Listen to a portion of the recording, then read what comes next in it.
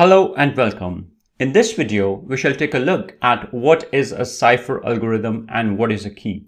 So till now, we have actually been discussing that whenever you need to send your original data, original text, you always encrypt it, and the other end you need to decrypt it. And we also said that you need to use a specific encryption algorithm and then you decrypt using the same algorithm, right?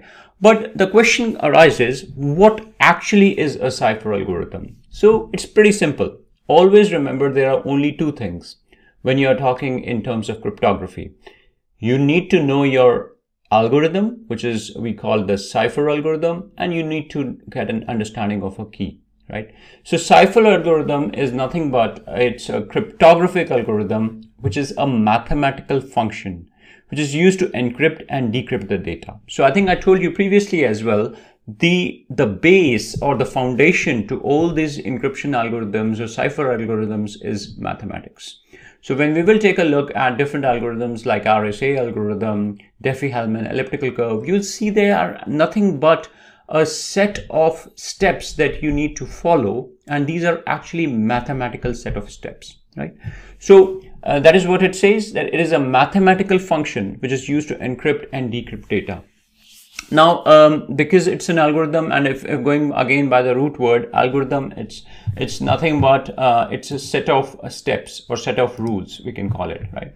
So it is a set of rules or steps that define how the data is transformed into ciphertext, right? So these are the rules that you use to convert, say, plain text into ciphertext, which is called the encrypted text. And then because you have to convert it back into its original form, so you need to use the same algorithm and then bring it back into its original form, but it is used based on the secret key, right? Or the keys that we discussed. But what exactly is the key? Now you might ask, what is a key, right? So a key is a piece of information that is used as input to the cipher algorithm. Very important, guys. So we are talking about algorithm and keys. So algorithm is nothing but your set of steps, set of mathematical steps, and key is nothing but an input to that. Now, if you might imagine, if you can now think that what would actually be an input to a mathematical formula, it would definitely be numbers, right? So normally what we do is we always consider or most of the time consider large prime numbers. So we are not talking prime numbers like taking number 3, number 5 as my keys. They are really, really large prime numbers which are used as keys, right? So it clearly says the key is a piece of information that is used as an input to the cipher algorithm along with the plain text or ciphertext to perform the encryption or decryption process, right?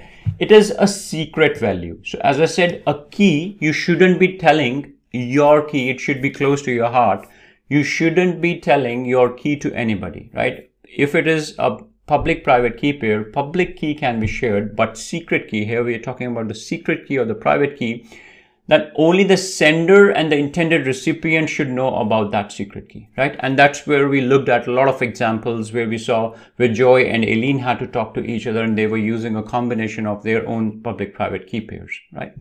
And as we said, it must be kept secure to ensure the security of the communication so that no man in the middle comes or no attacker actually comes in the middle, right? So now you might ask that, okay, what are the best examples? So there are quite a few common examples of a cipher algorithm. These are DSA, SHA-3 with 256 and SHA-1 with DSA. And we will study some of these as well. But for the moment, what we need to understand is when we are talking about cryptography, the two key elements or the two major elements or artifacts for cryptography is a cipher algorithm, and the input that goes to the cipher algorithm is a key, right? Thanks for watching. Hi folks, welcome back.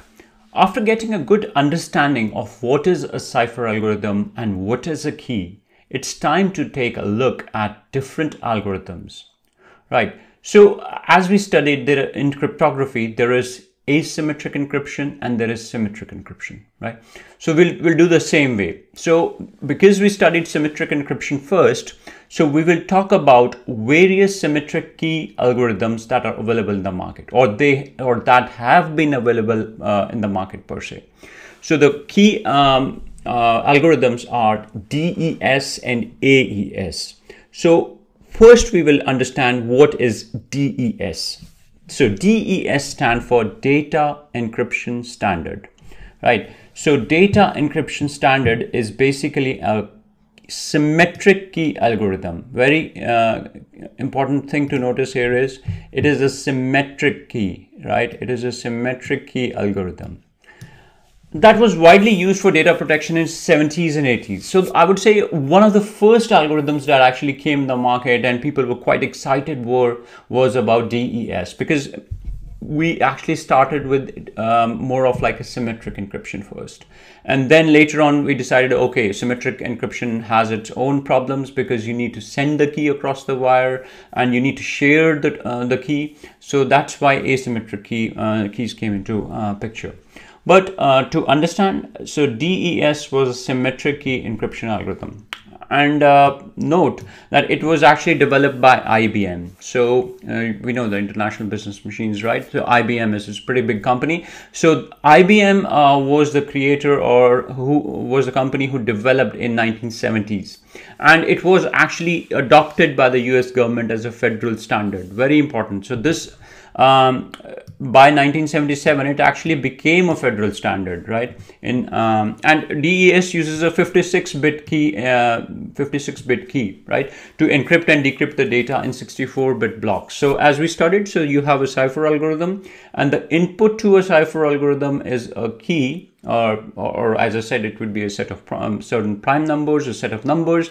Here the DES used to have 56-bit cipher key, and if you see, we've taken a good example here where it describes how a DES key or DES algorithm works. What it does, it basically generates a lot of permutations and several rounds. Normally it used to take like 16 different rounds of encryption to actually generate a ciphertext, right? So the encryption process involves multiple rounds of substitution and permutation. So if you see, there are multiple rounds of substitution and permutation operations on the input data. So now if you imagine in terms of Caesar cipher, what we studied was very simple, right? We were just moving three places across. Here we are talking about multiple substitutions. Here we are talking about multiple permutations as well. So all we are trying to make is we are trying to make a very complex mathematical formula to actually come up with a strong encryption decryption algorithm, I'd say. So DES was actually known for its simplicity and speed, and it made it very widely adopted for a range of applications, because people, as I said, they got really excited that DES was able to solve a lot of problems for them. And as we know, because it uses symmetric key encryption algorithm, so definitely it was fast, it uses less computational power. But DES brought its own challenges, right? There were numerous occasions when the DES encryption was broken, and so it was discovered to be really vulnerable to brute force attacks. And the problem was related to its small key size. So the scientists or the mathematician realized that 56-bit key size was not good enough to actually achieve a strong encryption. That's why over the period of time, the DES algorithm died down, right? So NIST then came up and said, we really need to stop using DES and we need to come up with more sophisticated encryption algorithms, and that gave birth to AES, and we will study AES in the next video. It is called Advanced Encryption Standard, and it was developed and adopted in 2001. So if you see, it's not been too long since AES has been there. Several, I would say almost more than a decade, I would say. All right. So so the thing to understand here is that DES was really good when it came, but as we know, the hackers are becoming really intelligent over the period of time. So they were able to break these encryptions, algorithms, and that's why NIST clearly said that we shouldn't be using DES, because it was vulnerable due to its small key size, and they came up with AES. And very, very important point, guys, please remember, DES is no longer considered secure, not even secured today, and not recommended. So it is not recommended for use in modern cryptography. Why we are studying DES is just because, as I told you, whenever we are doing a deep dive in a topic, it's always good to know its base. It's always good to know its history. So how AES came into picture, we need to know, because it came from DES, right? So as I said, when DES died, it gave birth to AES, right? So we need to understand that bit, what was DES, why it was being used, what were the problems, why AES came into picture. So yes, so I would say thanks for watching. Now in the next video, we will talk about AES. Cheers.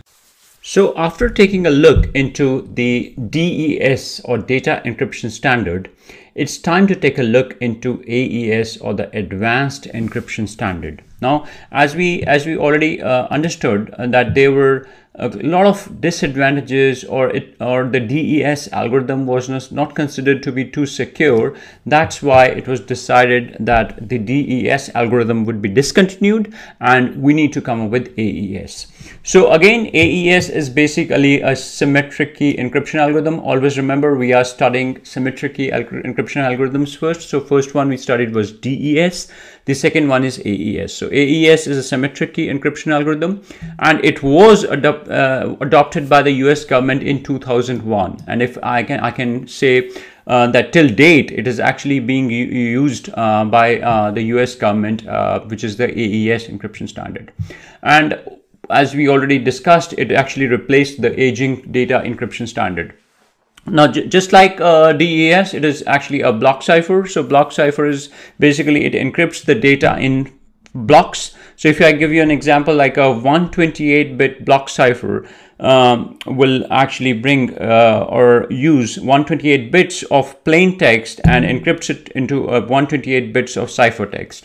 Now what it does, if you see, it uses several combinations, and it is using 128-bit, then it uses 192-bit, then it uses 256-bit. So the main thing is it uses several combinations of I would say secret key plain text, and it uses multiple rounds as well, as we saw. So multiple rounds of substitution and multiple rounds of permutations. Just again, the aim is to make it a really complex algorithm, so that not any hacker can just go ahead and break our algorithm or break our encrypted data. Right? So it uses a variable length key with options, as we studied, that you can either use 128-bit key. Now you might remember in DES we used to use 56-bit key, right? That was the maximum we used to use. That's why it got discontinued. And if you see AES, it actually starts from 128, goes to 192, and then 256. So normally the recommended say key size is 256-bit keys these days. And the encryption process involves multiple rounds of substitution. As I said, you are having multiple rounds of substitution. You are having different permutations and mixing these operations between the secret key and the plain text, right? You are having multiple rounds of these.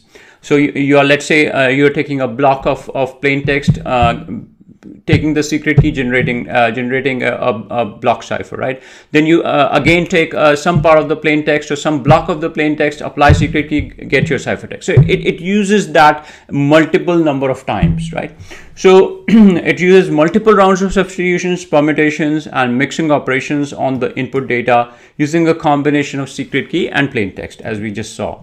And yeah, it is considered to be highly secure. And if you ask me today, most of the financial transactions, military communications that are happening actually are utilizing the AES or the advanced encryption standard. And quite important, it is also adopted as a standard by by NIST. What is NIST? So NIST is nothing but the National Institute of Standards and Technology. So NIST would actually tell us that, okay, which are the recommended encryption algorithms, what recommended key size you should be using. So we should always go with the NIST standards. Similar to that, you always know that there are ISO standards. So ISO is nothing but International Organization for Standardization. So the main takeaway is that AES, or the Advanced Encryption Standard, has been adopted as a standard by both these organizations. And quite importantly, if you see, AES is implemented in software and hardware. So a lot of vendors are actually utilizing it. So if I give you an example today, say Oracle. Oracle is a database technology or a database or an RDBMS for its encryption, which is called Transparent Data Encryption, TDE. It also utilizes symmetric key encryption, and they use AES for that, right? So very important, and the key point here is that AES is considered to be the most widely used and secure encryption standard in modern cryptography. When I'm talking about symmetric key encryption, if anybody asks you which is the go-to algorithm in symmetric key encryption, your answer should be AES, or the Advanced Encryption Standard, right? Please remember the DES, or the data encryption standard that we studied. It was just to understand the various algorithms and to understand the death of DES led to the birth of AES. Thanks for watching. Okay, so we started from very simple things. We studied the history of cryptography. We looked at different techniques in cryptography. We looked at say symmetric encryption, asymmetric encryption.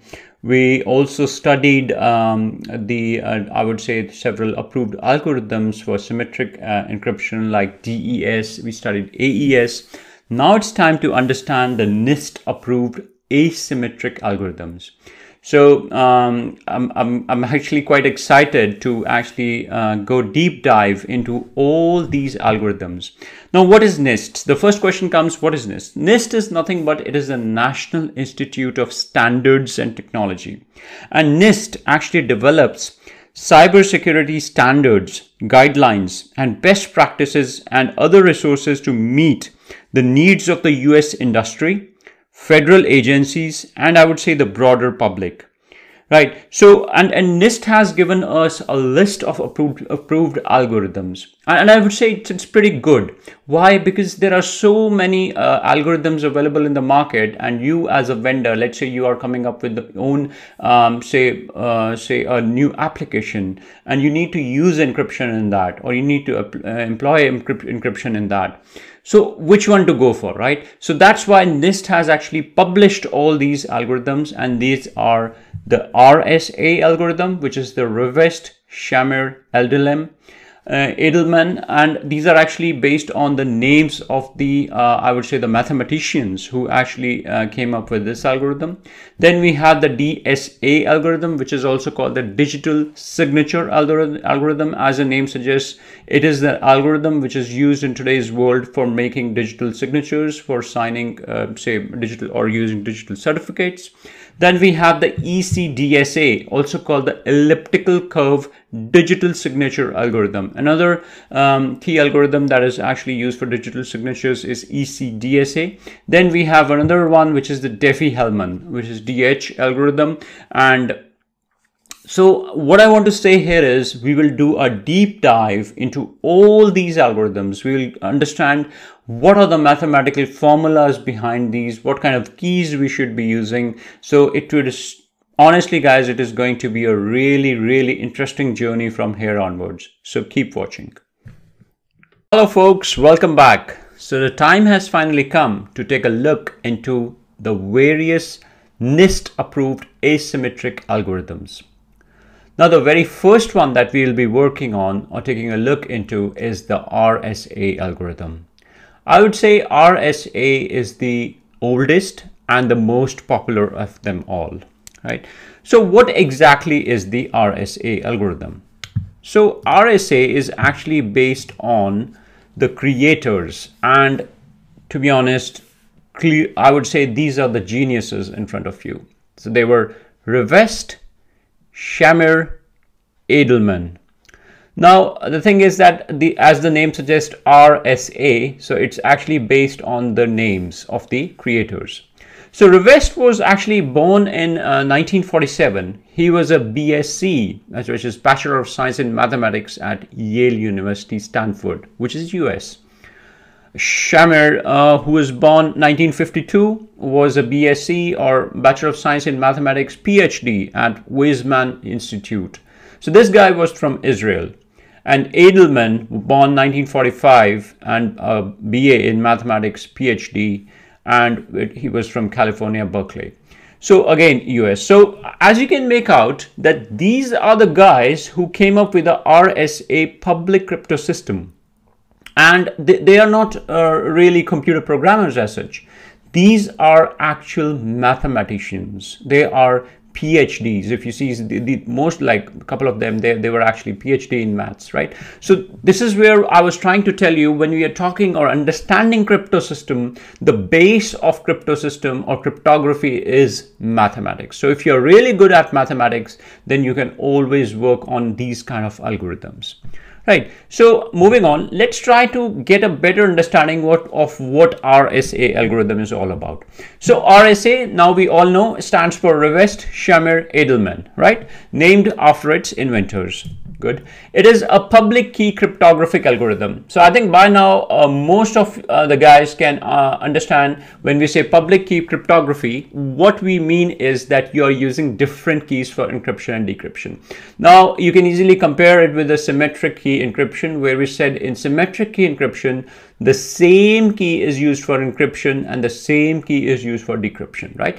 But RSA algorithm, because it's an asymmetric algorithm, it is using different keys for encryption and decryption.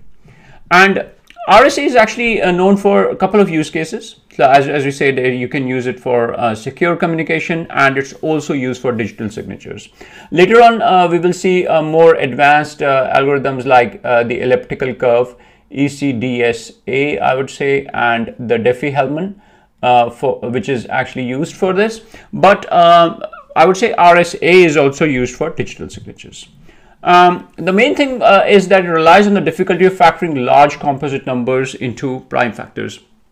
So the base for the RSA algorithm is working on prime numbers, and we will see with an example as well that you talk about prime numbers. In our example, we might take smaller prime numbers, but in real world you actually take large, very large prime numbers, right?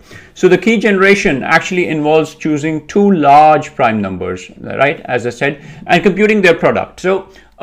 So you always have a public and private key pair. So you will notice that for creating or generating the public key, you would be using the product of these two large prime numbers. So one part of that public key would be a product of these two large prime numbers. Again, we will actually take a good deep dive into the calculations that are involved around this. But for the moment, just think about it, that you are it's based on the difficulty of factoring large composite numbers, and you are, for the key, you are actually choosing two large prime numbers, right? And for the creation of a public key, one of the components is the product of these two prime numbers.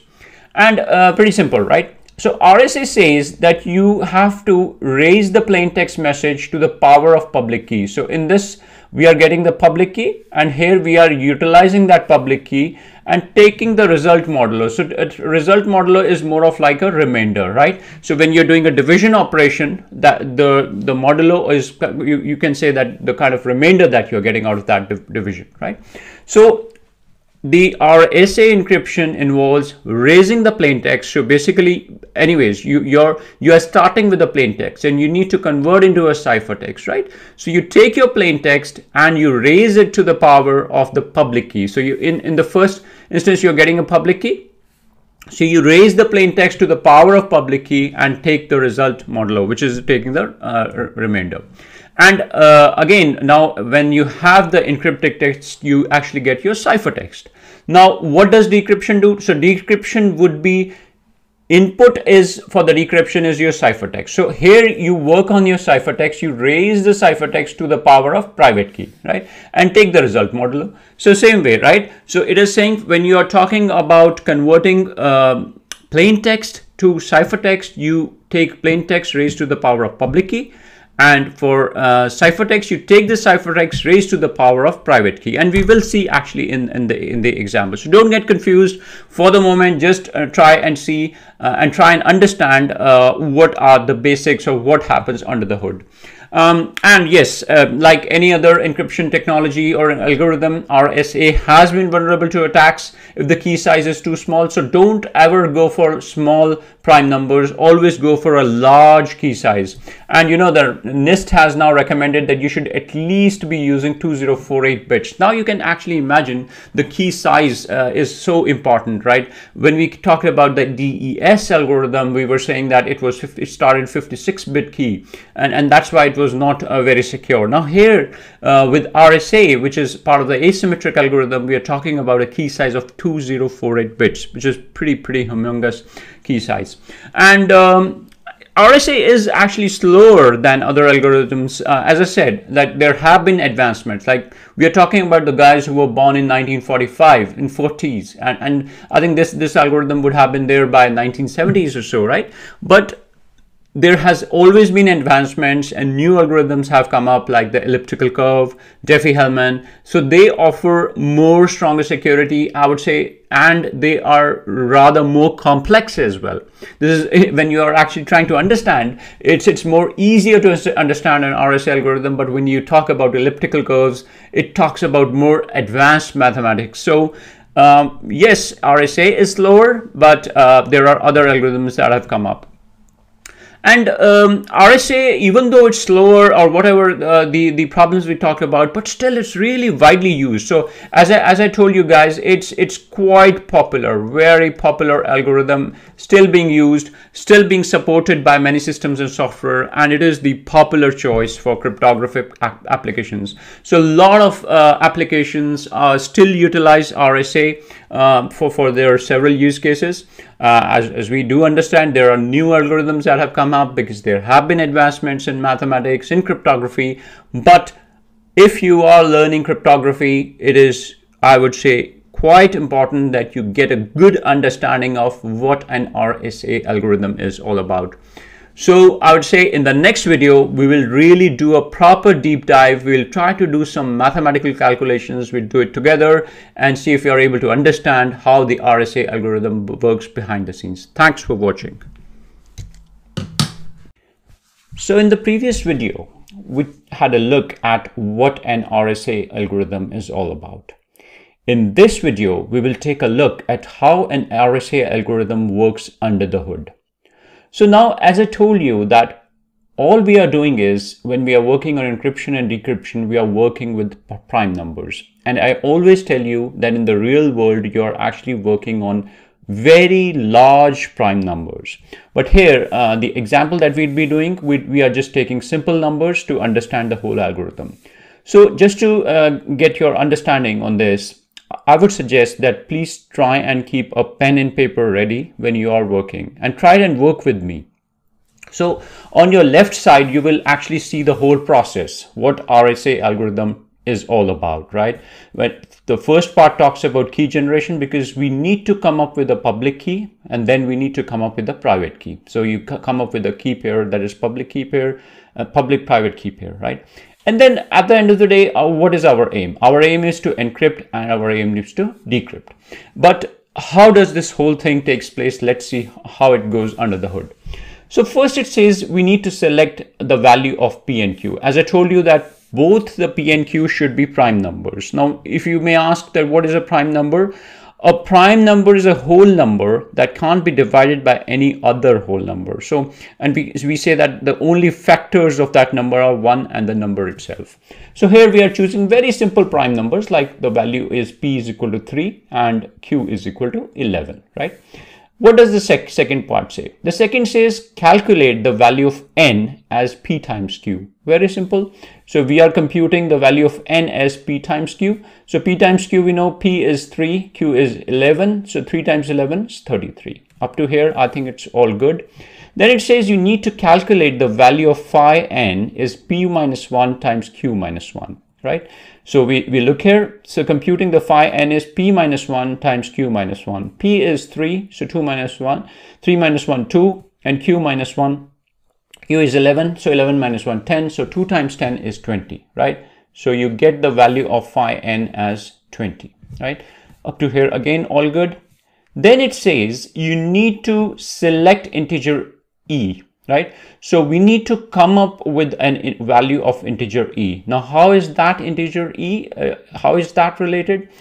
What it says, the whole thing can be translated as this, where we are saying choose e such that 1 is less than e is less than phi of n. So I can say that 1 is less than e is less than, what is phi of n? 20. Very good. So we are saying choose a value of e which is between 1 and 20, and it should correspond to this value, which is GCD phi of n, and e is equal to 1, right? And what we are saying is that e and phi n are both co-prime. So let's say we choose or we get the value of e is equal to 7, because if you see 7 is comes in between 1 and 20. So we are saying it is 7 is the number. It is also co-prime, right? What does it say next? Next it says calculate the value of d, right? So how you get the value of d is, it says e to the power of minus 1 modulo phi of n, right? So again, you can translate this into this, where it says d times e percent phi of n equal to 1. So what is d times e, right? So here we are saying the value of d times e, we are now taking the value of d as number 3, right? So we are saying 3 times 7 is 21, 21% 20 is 1. So all you're getting is you're getting the remainder, right? When we say modulo, we are actually talking about the remainder, right? Okay, I think it's pretty good till now. So then it says you need to now compute your public key. So now we have all the values with us, right? We have the value of n, we have the value of e, we have the value of d. So the public key, how the public key is comprised? The public key comprises of e comma n, and the private key comprises of d comma n. So if you see, there are certain similarities, or a part of it is like n is actually being used both ways. So that's why we always say it's a key pair, right? They are kind of intertwined, interlinked to each other. Now, pretty simple. Public key is e comma n. So by now we know that e is the value 7, and 7 we give, and n we give the value as 33, right? So 33 we get from here, and we get 7 comma 33. Again, private key is d comma n. So we know that d we got the figure from here, which is number 3. And the value of n, as we see here, is 33. So we get the public key as 7 comma 33 and private key as 3 comma 33. Pretty simple. You are with me by now. I think if you're still feeling confused, it is pretty simple. Just trust me. Just take a pen and paper. Just try and work through these calculations, and they are all given here, and you can work alongside it. Next, it says, okay, now your input is a plain text, and we need to encrypt it to get a ciphertext. And how do you do that, right? So what it says is that for encryption, what you need to do is, in order to get a ciphertext, it should be m to the power of e modulo n, right? So what we are doing is, let's say the value for m is 2, right? So it is saying c is equal to 2 to the power of 7. So now you can think of 2 as your plain text. We are saying 2 to the power of 7 percent 33, right? So what is 2 to the power of 7? So 2 to the power of 7 is 128, right? So we are saying divide 128 by 33. And if we do that, we take 3 times 9, 3 times 3 is 9, 3 times 3, 9. And we get the remainder as 29. And if you see, this 29 corresponds to this value 29, right? So we have encrypted our plain text 2. How did we do that? We said plain text to the power of 7. Now 7 was the value e, right? E, this one, which is 7, right? Percent 33, 29. Now, what is decryption? We all know by now that decryption is nothing but the reverse, wherein your input becomes your ciphertext, right? So here the input is ciphertext, right? Now I need to go back and get my plain text.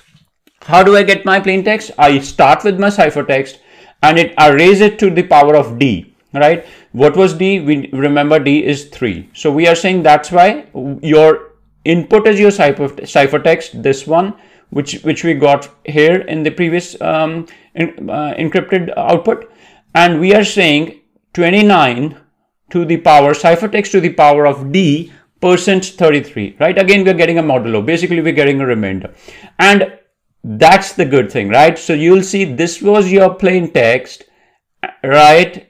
We encrypted it to a value 29. Then we use the 29 value.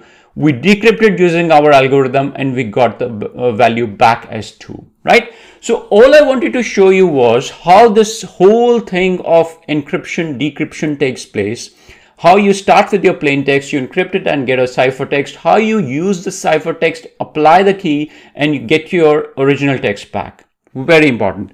And another key thing, please remember that since 2015, NIST has recommended that a minimum of 2048 bits keys for RSA should be used, right?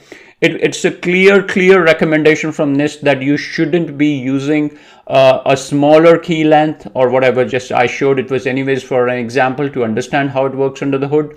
So please remember you use larger key sizes. If you use smaller key sizes, as I told you previously, they are always susceptible to brute force attacks, right? So always remember NIST recommends that a minimum of 2048 bit keys should be used, and it's the recommendation. So I believe you would have got good understanding how RSA algorithm works under the hood. Thanks for watching. So after getting a very good understanding of your RSA algorithm, it's time to move on to the next important algorithm, which is the DSA algorithm. Now, what is DSA? So DSA basically stands for a digital signature algorithm, right? So DSA, digital signature algorithm.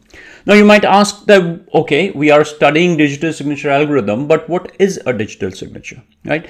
So a digital signature is nothing but a digital code. Now that digital code is generated and authenticated by public key encryption, which is actually attached to the message or to the document to verify the contents of the message and also to verify the sender's identity. That's quite important, right? So digital signature algorithm was actually developed by NIST. So by now we all know what NIST is. NIST is nothing but the National Institute of Standards and Technology. Now again, behind the scenes, it's all advanced mathematics, right? So a digital signature algorithm, and we'll see in the next video like how it works under the hood, but again it's actually based on mathematical concept of modular exponentiation and discrete logarithms. So modular exponentiation is nothing but the exponentiation which is performed over a modulus, right? So again, for the moment I'll say it's just advanced mathematics that it's all based on. Very important point. DSA is a public key algorithm, right? Now by now we know that we are understanding or talking about asymmetric, right? So asymmetric is always multiple keys, right? You have a public private key pair. Now the main thing to understand here is, please don't get confused with digital signature algorithm. It is only used for digital signatures, right? So no encryption or decryption of messages is being done, right? So please remember that. So it's only the digital signatures. Now you might ask, but you have a concept of keys? Yes, we do have a concept of keys, but these keys are used for either signing or verifying the messages, right? So there's a difference we need to understand. In RSA, what we were doing, in RSA, we were actually encrypting original text and generating a ciphertext, transmitting it over the wire, right? But here, what we are saying is we are using the pair of keys, but we are using the pair of keys to just sign the document.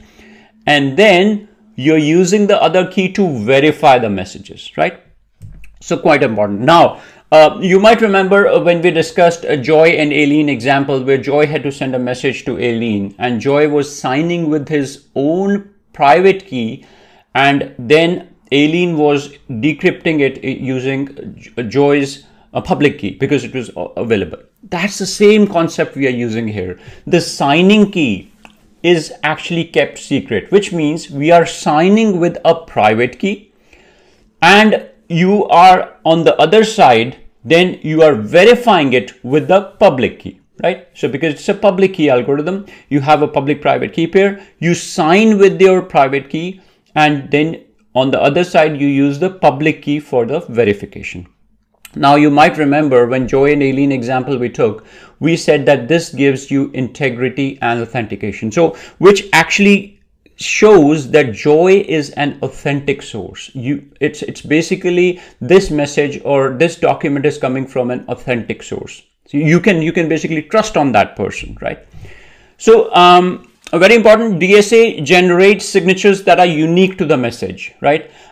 Which are being signed and the signing key used. So there is a concept of, in digital signature algorithm, they use a concept of random key. So because of that, you will always see the DSA will generate the signatures that are unique to that. Again, quite related to the first part that we discussed, that signature can be verified by anyone. Why? Because it's through the public key, right? Public key is available to everyone. So Joy's public key, let's say, is available to everyone because it's public, right? But it's signed using a private key. That's why it says the signature can be verified by anyone who has the verification key and the original message. So you need to have the original message and you need to have the right public key available with you to actually verify it. Again, talking about Joy and Aileen's example, again, I keep going back. You might remember when I said if Joy signs using his private key, it means that we are talking about authenticity, integrity, and non-repudiation. So again, I'm just repeating it, but you might remember we said that the message has come from an authentic source and that message hasn't been tampered at all. This is what digital signature algorithm is all about. So again, RSA was used for multiple things, multiple use cases. RSA, you could use RSA algorithm in encrypting, decrypting documents. You can even use for digital signatures as well. But DSA is purely used for digital signatures, and it says DSA has been widely adopted and used in many applications including secure communications, e-commerce, and digital document signing. This is the perfect and the main use case for DSA. Again, DSA is a standardized algorithm and very important. There are certain parameters you need to give to the DSA algorithm. So when you're working with DSA, there are certain well-defined parameters, and these parameters have been defined by NIST, the National Institute of Standards and Technology. So you need to adhere to those rules. So you can't just simply give any parameters you like. You have to give the parameters that have been specified and given or recommended by NIST. So quite important, guys. So after studying RSA, we have got a very good understanding of what a DSA algorithm is all about. It's a digital signature algorithm. I hope you liked the video. Thank you. Hello. So after having a very good understanding of the RSA algorithm and the DSA algorithm, it's now time to move on to another important algorithm, which is the Diffie-Hellman algorithm. And again, folks, just like what we saw in RSA, the real geniuses, they are actually in front of you now. So these are the guys who actually invented the Diffie-Hellman algorithm, which is actually named after their names itself. So let's try and understand what is a Diffie-Hellman algorithm, right? So the very first thing is it's a public key exchange algorithm used for secure communication over an insecure network. That is the key here. So by now, I think everybody who's taken my course now would understand when we are saying public key exchange, you can easily make out, yes, we are talking about multiple keys So it's different from a symmetric algorithm or a symmetric key. Definitely it's asymmetric key where there would be some kind of key pairs, right? So it is a public key exchange algorithm. Now that is another thing that we need to understand here, the usage of Diffie-Hellman algorithm. Now with RSA, we figured out that RSA can be used for encrypting the messages, and it can also be used for digital signatures. With a DSA, we figured out that it is an algorithm which is actually used mainly for digital signatures. But now, what is the usage of Diffie-Hellman? So Diffie-Hellman helps you to have a public key exchange. So it allows a mechanism in which you can exchange, or both the parties can have the same keys, right? But the magic here is that you have to use secure communication over an insecure network like internet, right? And we will see how this whole magic happens, and we will take an example of coloring scheme. I'll show you where two people, Alice and Bob, will be talking to each other, and eventually they start with same colors and end up encrypting each other's messages, and then they come up with the shared secret, right? So as we now understand, it was invented by Whitfield Diffie and Martin Hellman in 1976. So just think about it, that back in 1976 they invented it, and till date it is being utilized. So please have a good understanding of how a Diffie-Hellman algorithm works. So Diffie-Hellman allows two parties to establish a shared secret key, and that is the aim, right? Both the parties will have a shared secret key. Now, just think about what we learned in symmetric encryption, and that was the benefit of symmetric encryption. Once both the parties have the same key, it uses less computational power, and it is I would say it is far quicker as well, right? And it gives the speed to the algorithm as well. So that is what is the main aim. So first you need to establish a shared secret key so that the sender and receiver know that, okay, if I have to encrypt, I need to use this key, and I need to decrypt, I need to use this key, right? Without having to exchange the key directly. That is the magic, right? So you're not sending your key over the wire, but you will be sending the encrypted key, and then based on the decryption and based on the algorithm you use, eventually you'll end up having same key on the sender and receiver. If it is becoming confusing, don't worry, we will take up in the very next video, we will discuss how this works using a color mechanism, right? So Diffie-Hellman is based on the difficulty of the discrete logarithmic problems in a finite field. Now, again, it's all talking about advanced mathematics. So discrete algorithms or discrete logarithms are the logarithms which are defined with regards to the multiplicative cyclic groups, right? So, and now you might ask, okay, but what is a multiplicative cyclic group or a group? So in mathematics, so I would say in advanced mathematics, multiplicative group refers to one of the following concepts. So it's a group under multiplication of invertible elements of a field or a ring. And again, remember here in Diffie-Hellman algorithm, we are always talking about large prime numbers, right? So there is a usage of large prime numbers, and there is a generator of the prime numbers multiplicative group, and a random shared secret numbers are chosen by each party. Now you can try and imagine about the Joy and Aileen example we studied, where we actually did the hybrid encryption. So I'm writing it down, hybrid encryption. Probably you can visit that lecture one more time. In that is what the main aim was. You are using asymmetric encryption to eventually use the symmetric encryption, right? That is what Diffie-Hellman does. So it is helping you to come up with a shared secret. But how do you get it? You use large prime numbers, you use prime numbers multiplicative group, and you use some random secret numbers on both parties, right? Yes, the parties use their secret numbers to compute a shared secret value that can be used for symmetric encryption key. Exactly. That is what I was trying to explain you, that the aim is to reach to a shared secret key. So once you have the shared secret key, it means if I am encrypting using that shared secret key, the other party can easily decrypt using that secret key, and we don't have to even exchange this information or send the key over the wire. So it is quite important that the aim is, again, that the parties use their secret numbers, but they compute a shared secret key. Again, don't worry, we will take a look at a very simple example from which you will come to know. Okay, so Diffie-Hellman provides perfect forward secrecy, right?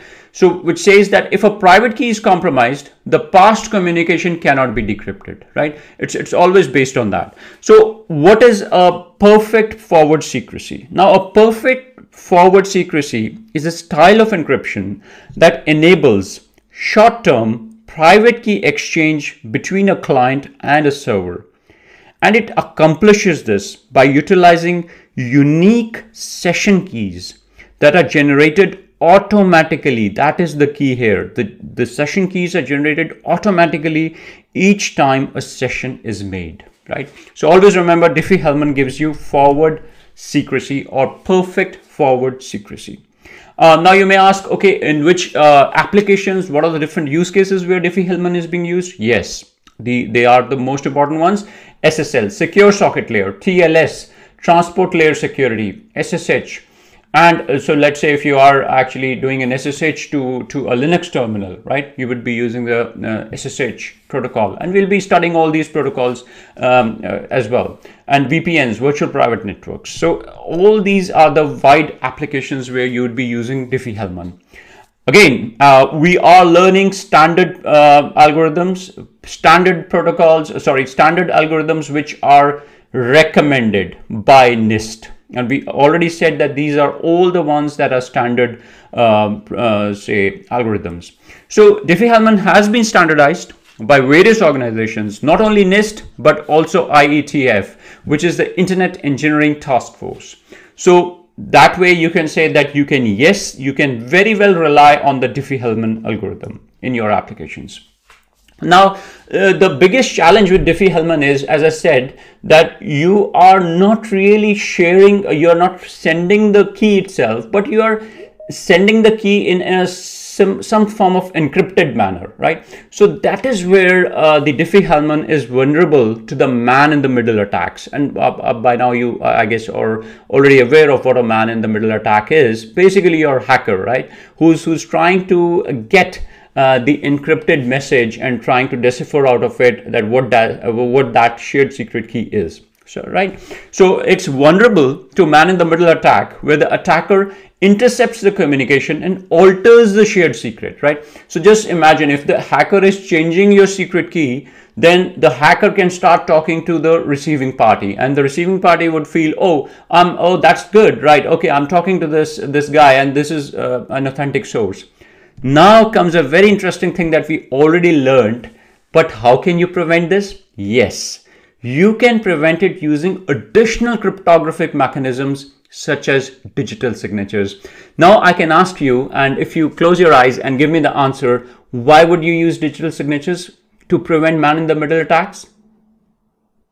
Okay, so let me try and explain you. So the thing is that what we learned from a digital signature was, because you were signing using your own private key, which means that it gives you that the message or the source is an authentic source, right? So that's where we said that you are getting integrity and you are getting authenticity, right? So this is where we are combining both the things. So with Diffie-Hellman, what we are saying, if it is prone to man-in-the-middle attack, why don't we have additional cryptography mechanism on top of it using digital signature?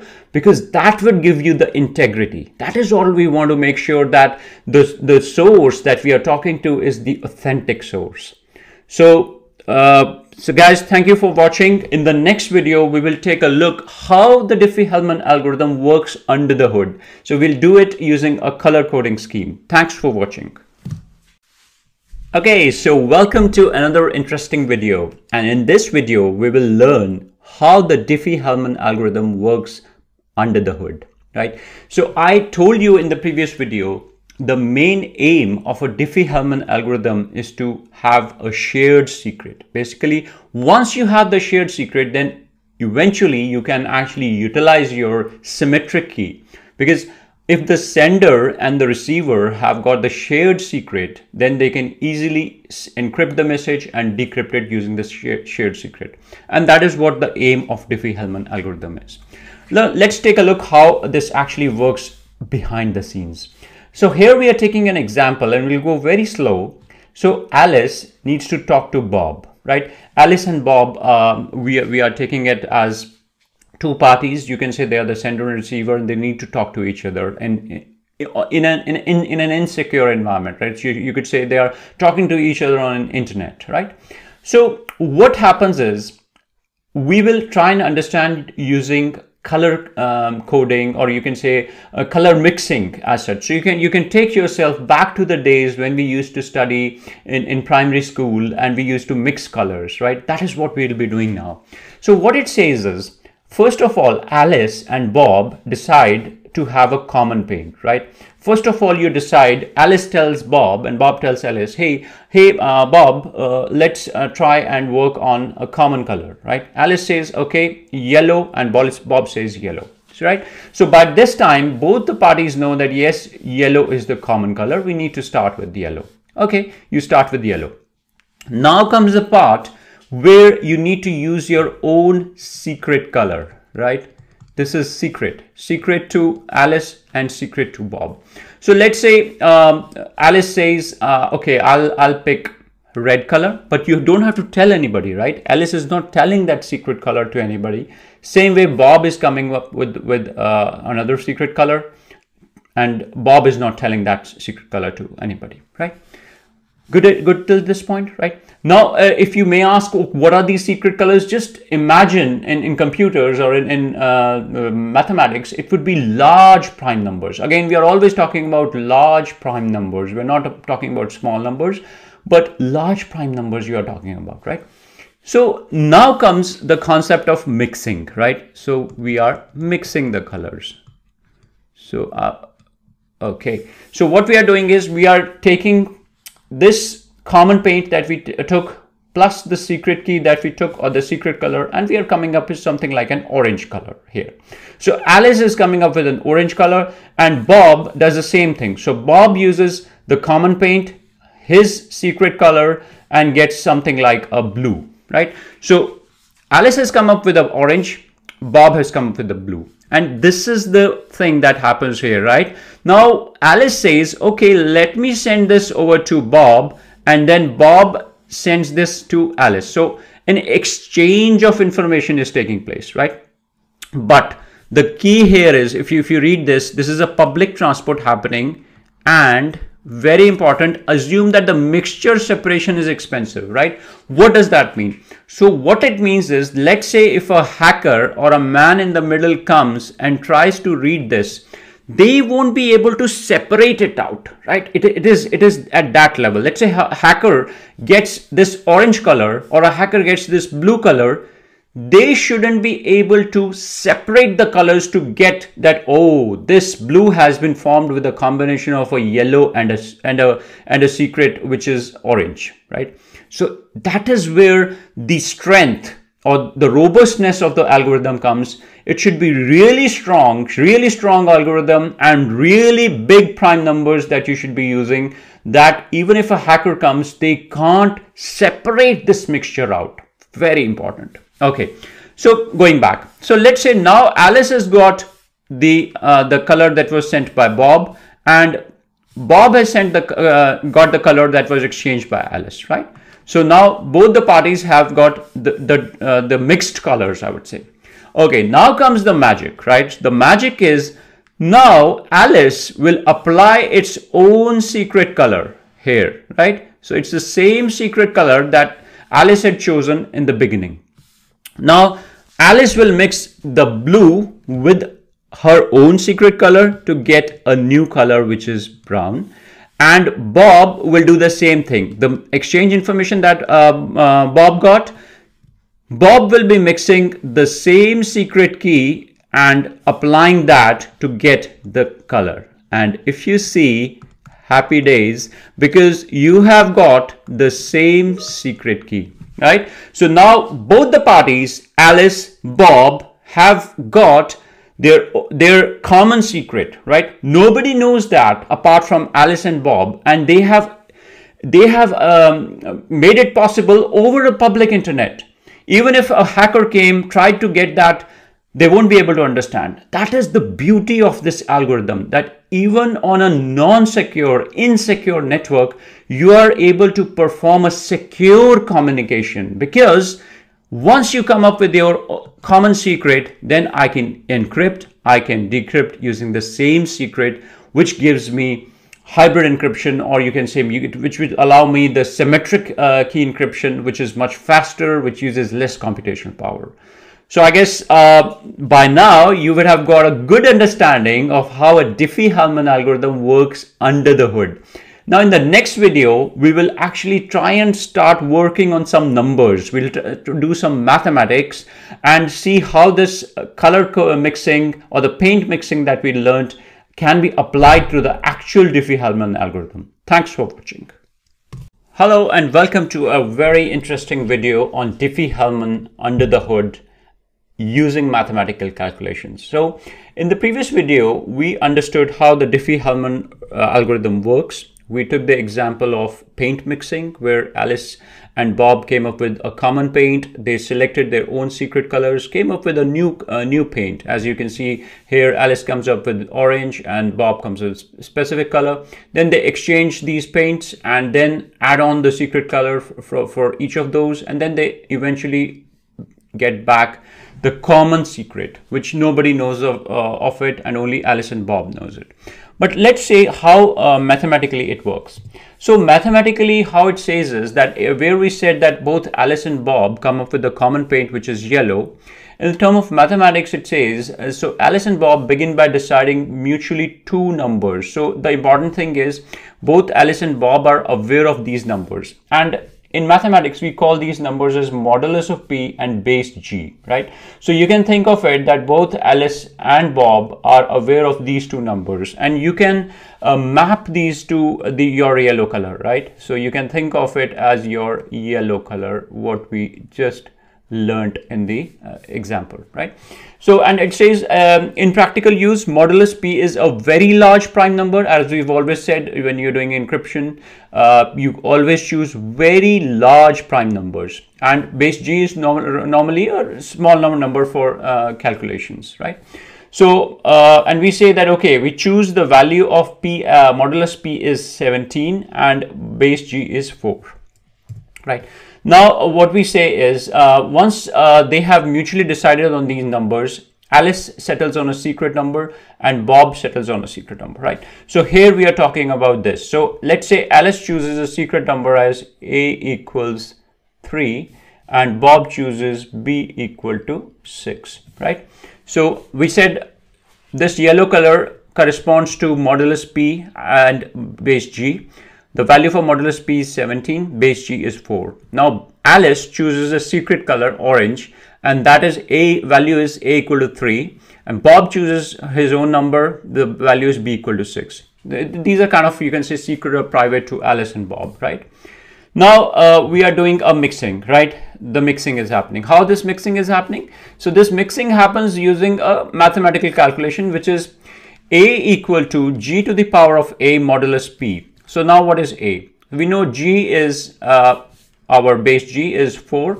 So 4 to the power of 3 modulus of 17, which means 4 times 4, 16 times 4, 64, modulus 17. So it is basically you are dividing and you're getting the remainder. So you get the value as A is 13. So just remember, this is A equal to 13. So this is capital A, and in first instance it was small a. So now we got the color, the mixed color, which is for Alice, which is A equal to 13. Same way Bob will be doing some calculations and getting his own color. So how Bob does it as 4 to the power of 6 modulus 17, right? So same way you see that the value for B equal to 16, right? So it's 4 to the power 6 modulus 17. It's clearly stated here. You can multiply on calculator as well. So 4096 modulus 17, right? You get it as the value of B, right? So we get the value of B is 16, right? So in the next stage, we said this gets transferred and this gets transferred. And we clearly stated that so mixed color is getting transferred. So even if a hacker comes in, the algorithm should be so complex that the hacker shouldn't be able to separate them out, right? So now we say, okay, B equal to 16 comes here, right? And A equal to 13 goes here. Perfect. Now what happens? Now the next stage is we are saying Alice needs to apply her secret key and Bob needs to apply his own secret key. Let's see how mathematically it works. So when you're doing it mathematically, we call it the S as B to the power of A modulus P. Now B we know by now is 16. So 16 to the power of 3 modulus 17, because P we said is 17, right? So we get 16 to the power of 3 modulus 17, we get a figure as 16. So this is my now secret key as 16. So if you see this color is my secret key as 16, right? But the magic should be that we should eventually end up with S equal to 16 here as well. So let's take a look. Yes. So now the secret key is A to the power of B modulus P, because here it was B to the power of A modulus P. Here it is A to the power of B modulus B. Now A we know it's 13. 13 to the power of B. B is 6. Modulus 17 is this big number, modulus 17. So you're left with the remainder as 16. So perfect. So now we have got S is equal to 16, right? So we have eventually reached to the common secret. Now, as I told you in the previous video, once you have got your common secret, you can achieve symmetric encryption, right? You can encrypt using this secret key and decrypt using this secret key in a very, very secure manner. So I believe this video was quite interesting for you. If you are getting confused, I would certainly request you to watch this video a couple of more times. You can go slow, you can take pen and paper and work on it. These are simple calculations. You just take the example of the color coding on your right side and look at the mathematical calculations on your left side. Thanks for watching. Hello and welcome. So it's time to take a look at another interesting algorithm. We call it the ECDSA algorithm. Now, what does ECDSA stand for? So ECDSA stand for Elliptical Curve Digital Signature Algorithm, right?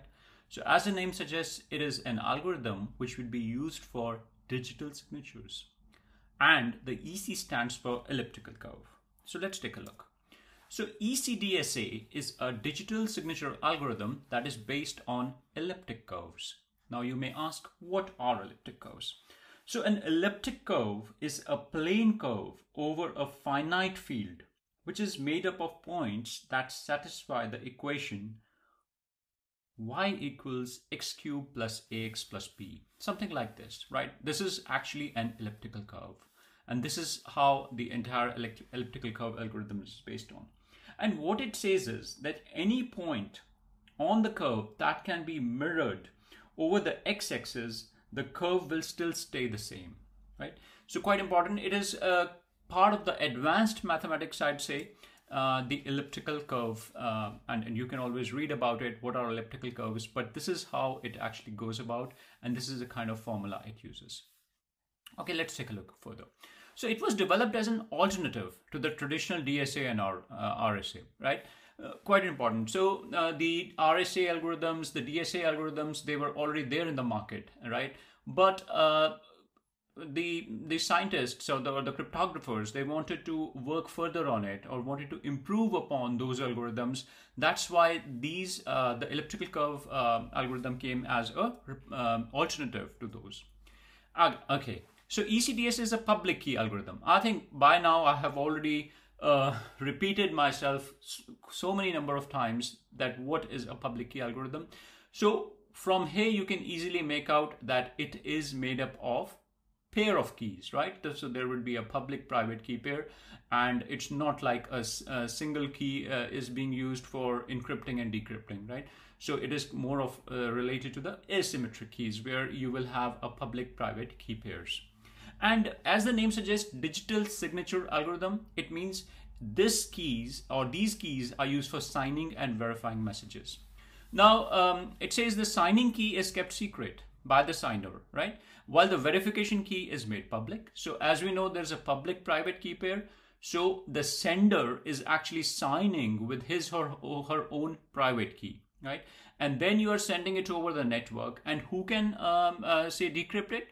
Only the signer's public key, which would anyways be available to anybody. So anybody can open that, but all it says is that the message can't be tampered. Or if it is tampered, you can easily come to know, right? So this is where the digital signatures come into picture, that you need to ensure that you are the guy who's actually sending that information across, right? So it's very important. The signing key is kept secret and the verification key is public. Oh, and another key point, guys. So you might remember that with RSA keys, we kept on increasing the length of the keys that have to be used. So there was always a recommendation from NIST that with RSA, you need to have bigger key lengths. The beauty about ECDSA is it says that even a 224-bit elliptical curve can provide the same level of security like a 2048-bit RSA key. So just think about it, that it's so powerful that even a smaller key can actually achieve the similar kind of benefits, right? Good.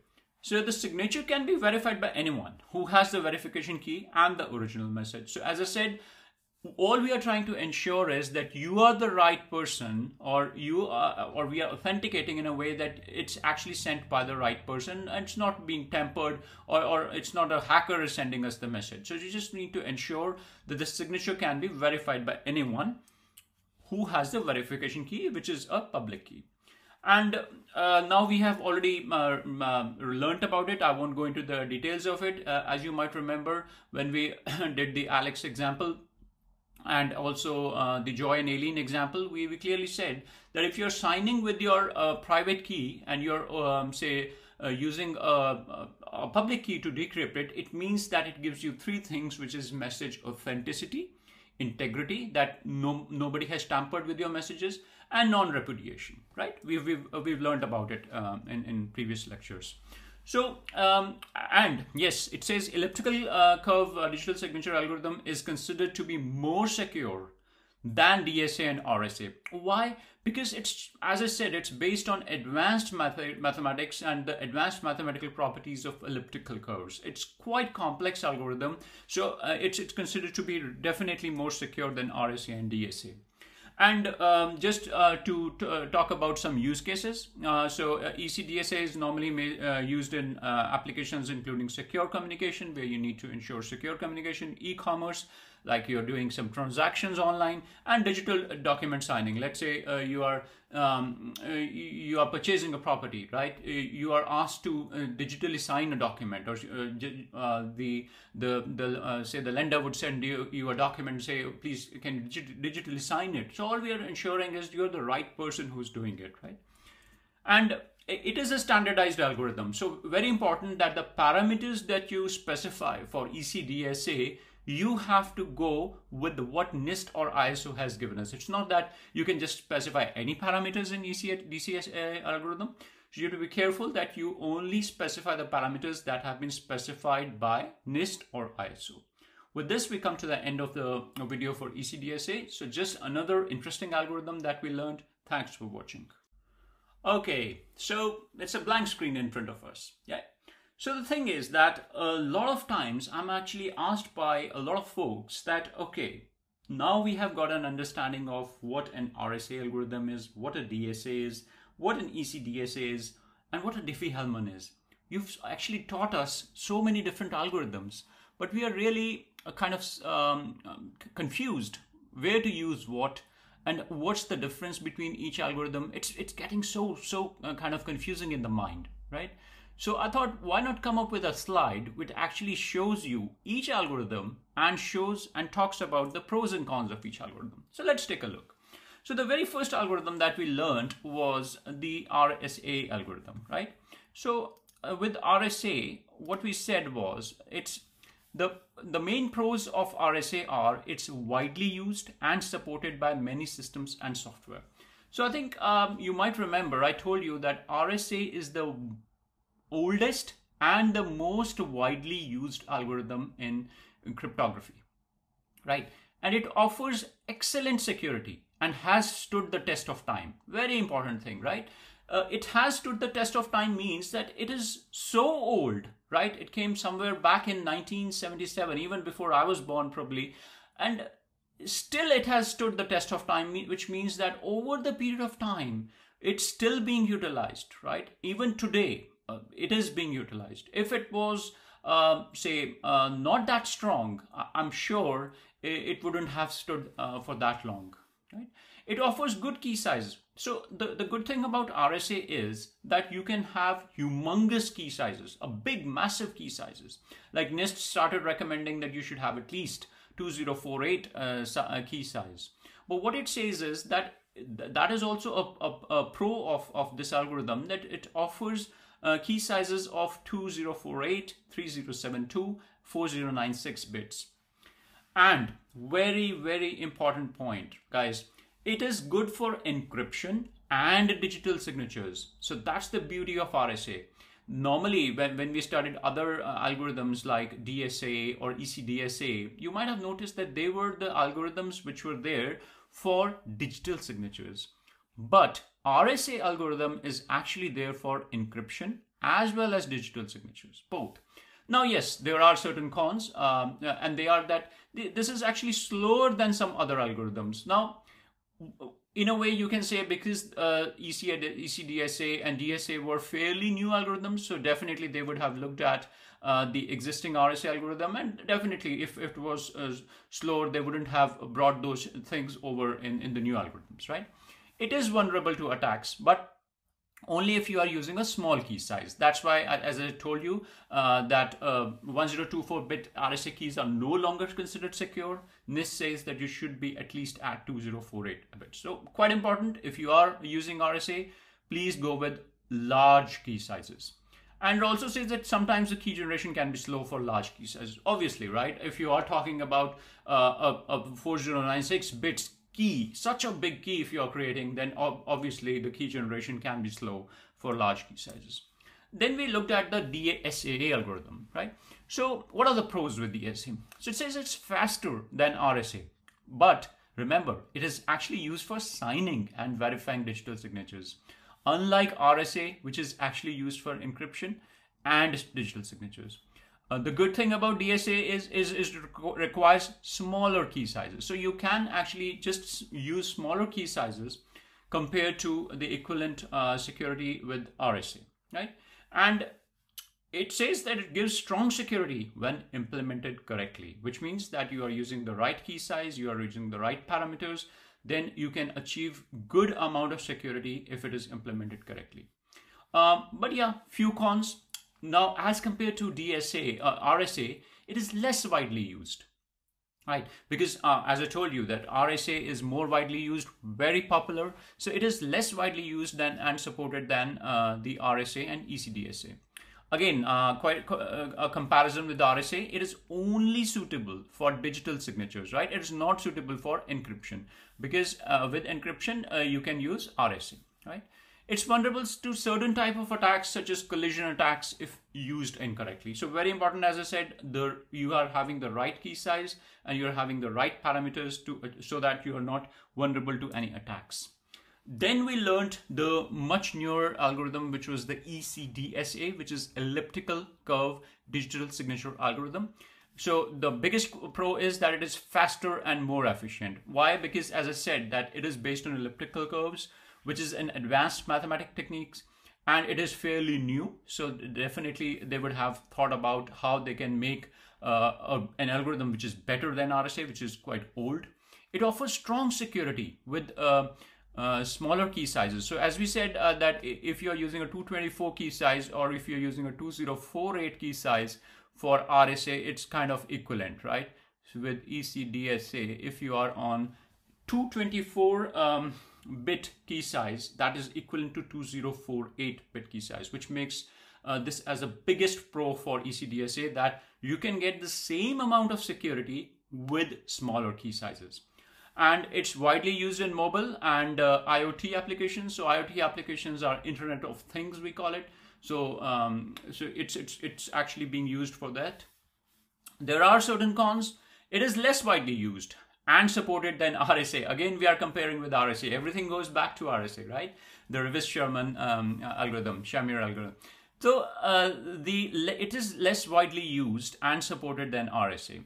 The key generation can be slower than RSA for large key sizes. Again, the problem with ECDSA is because it's based on the mathematical or elliptical curves. If you're going for very high or big size keys, then the key generation can be slower, right? It requires careful selection of elliptical curves. The elliptical curve itself is quite an advanced and complex mathematical technique. So you need to be very careful. You need to be really good at mathematics to get the required selection of elliptical curves to avoid any security vulnerabilities, right? Then we also learned the Diffie-Hellman algorithm, very important one, right? So the Diffie-Hellman actually allows for secure key exchange. So you might remember the video where we did the colors, right? You were sending the colors to each other, right? So then the main criteria was that you need to send across the key, but the hacker shouldn't be able to know that which key you are sending. So we always used to encrypt the key and then send it across. So it allows for the secure key exchange without the need for pre-shared keys. So you're not using any pre-shared keys, but you have your own keys. Then you come up with your own secret keys. You apply those and then you do that, right? Okay, good. So it's actually widely used in VPNs. Now, what is a VPN? VPN is a virtual private network, and we will look about VPN in upcoming videos. So it's widely used in VPNs and other applications that require secure communication. And it is resistant to eavesdroppers and passive attackers. The biggest con with Diffie-Hellman is it's vulnerable to man-in-the-middle attack if not authenticated. If you don't use it properly, then Diffie-Hellman algorithm can be vulnerable or susceptible to the man-in-the-middle attack, right? And it requires careful management of shared secrets to prevent unauthorized access. So when you are actually sharing the secret, you have to be really careful that you use the right keys, the right key lengths. Only then you would achieve the right results. So guys, I think this should really give you a good understanding of all these approved algorithms and how we can compare them with each other. Thanks for watching.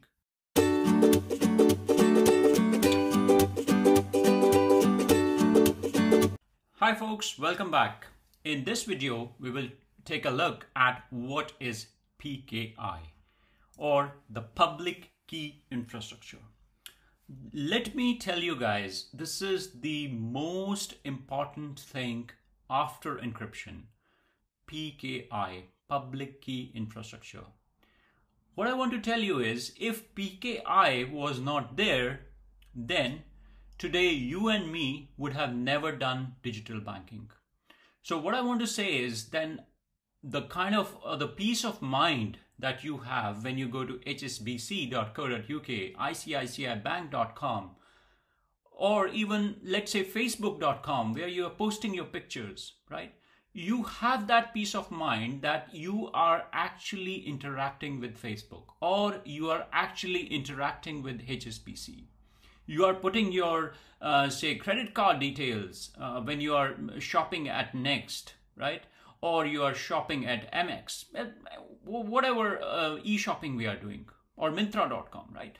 So because we have that peace of mind that the server with which we are talking is the right server. It's actually not a hacker, right? So this is what a PKI gives us.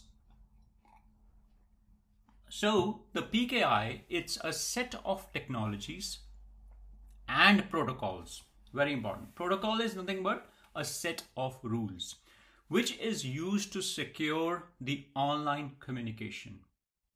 So you can say it is a form of internet encryption. And it is how a web browser communicates to the web servers. So as I said, if PKI was not there, maybe today we wouldn't be doing online shopping, or maybe today we wouldn't be doing transactions online, right? So PKI is based on asymmetric cryptography. Now you can imagine why we studied asymmetric cryptography, right? Because if we hadn't studied asymmetric cryptography, we wouldn't have understood the importance of PKI or how PKI works. And by now, I think everybody who's watching this video can raise their hand and say, I know asymmetric cryptography. Asymmetric cryptography means that you are using, yes, you are using a public and a private key pair. It could be used either for encrypting or for decrypting. I always tell, you can either encrypt using a public key and decrypt via private key, or you could encrypt via private key and decrypt via public key. So it's always these kind of use cases which are there. Very important things, and we'll learn about these as we go forward. The main components of a PKI, and these are the new terminologies that you'd be learning, are CAs. We call them certificate authorities, a CA, right?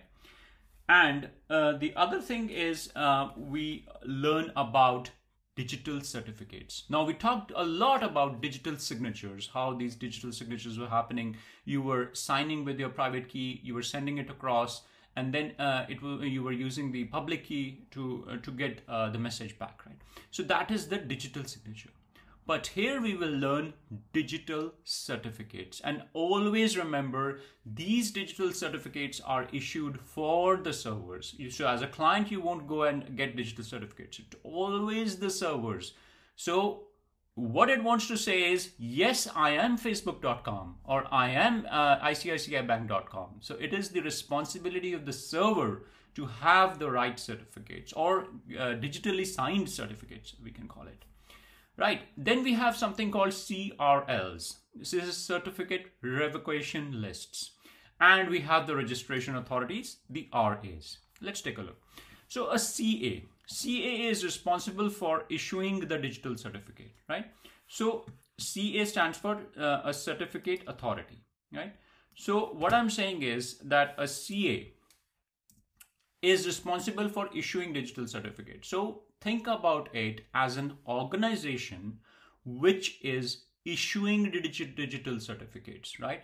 So there's a concept called digital certificate, but there's a body. It's an organization or a body which is actually issuing these digital certificates. So one of the biggest CAs is DigiCert. You will learn about it, and you'll see, we will see in another video.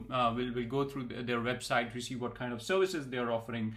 Then there is another big CA called Comodo, right? These are like big names from where the servers get their digital certificates. So a CA is responsible for issuing the digital certificate, which are used to verify the identity of the entity in the online transaction.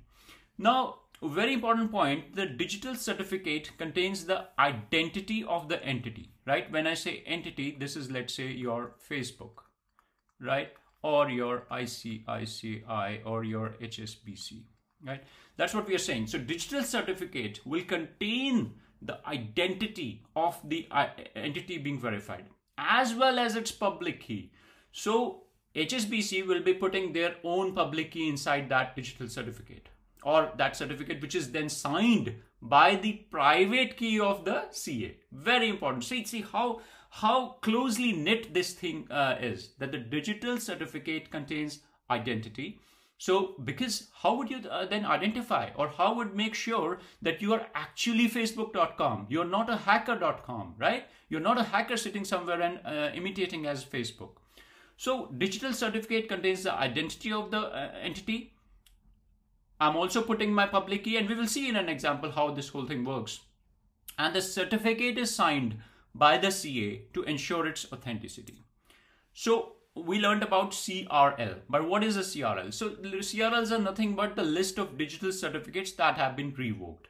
So you just put in your digital, certificate, you put all the list of all the digital certificates that have been revoked so that they can't be used. Oh, very important point is RA. Now, to understand RA, just think about it that CA is the big organization which is actually issuing certificates to people.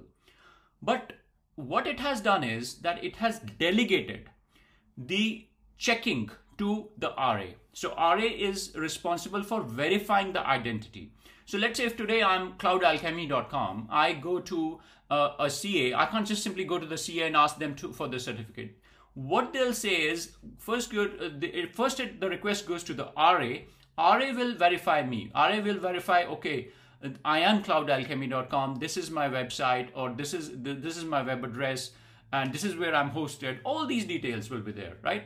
My entire information will be there. My digital, my checks will be done, right? It would be checked that I'm the right person. It's not somebody is coming and saying that I'm cloudalchemy or I'm facebook.com, right?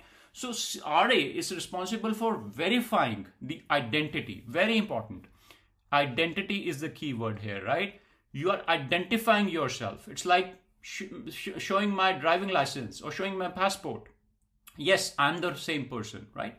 And of entities requesting digital certificate and forwarding the certificate request to the appropriate CA. So once the RA sees that yes, it's all good, it sends the request back to the CA or the certificate authority saying that yes, you can now go ahead and issue the certificate to this person. Okay, so PKI infrastructure, as I said, can help to provide secure communication by ensuring authenticity and integrity of data. So it's a combination, it's a culmination of encryption as well as the digital signatures that we learned. So it says, and I said, it's a backbone. It's the backbone of how secure communication takes place over the internet, right? So you are getting authentication, you are getting integrity, and it helps you to provide confidentiality through encryption, right?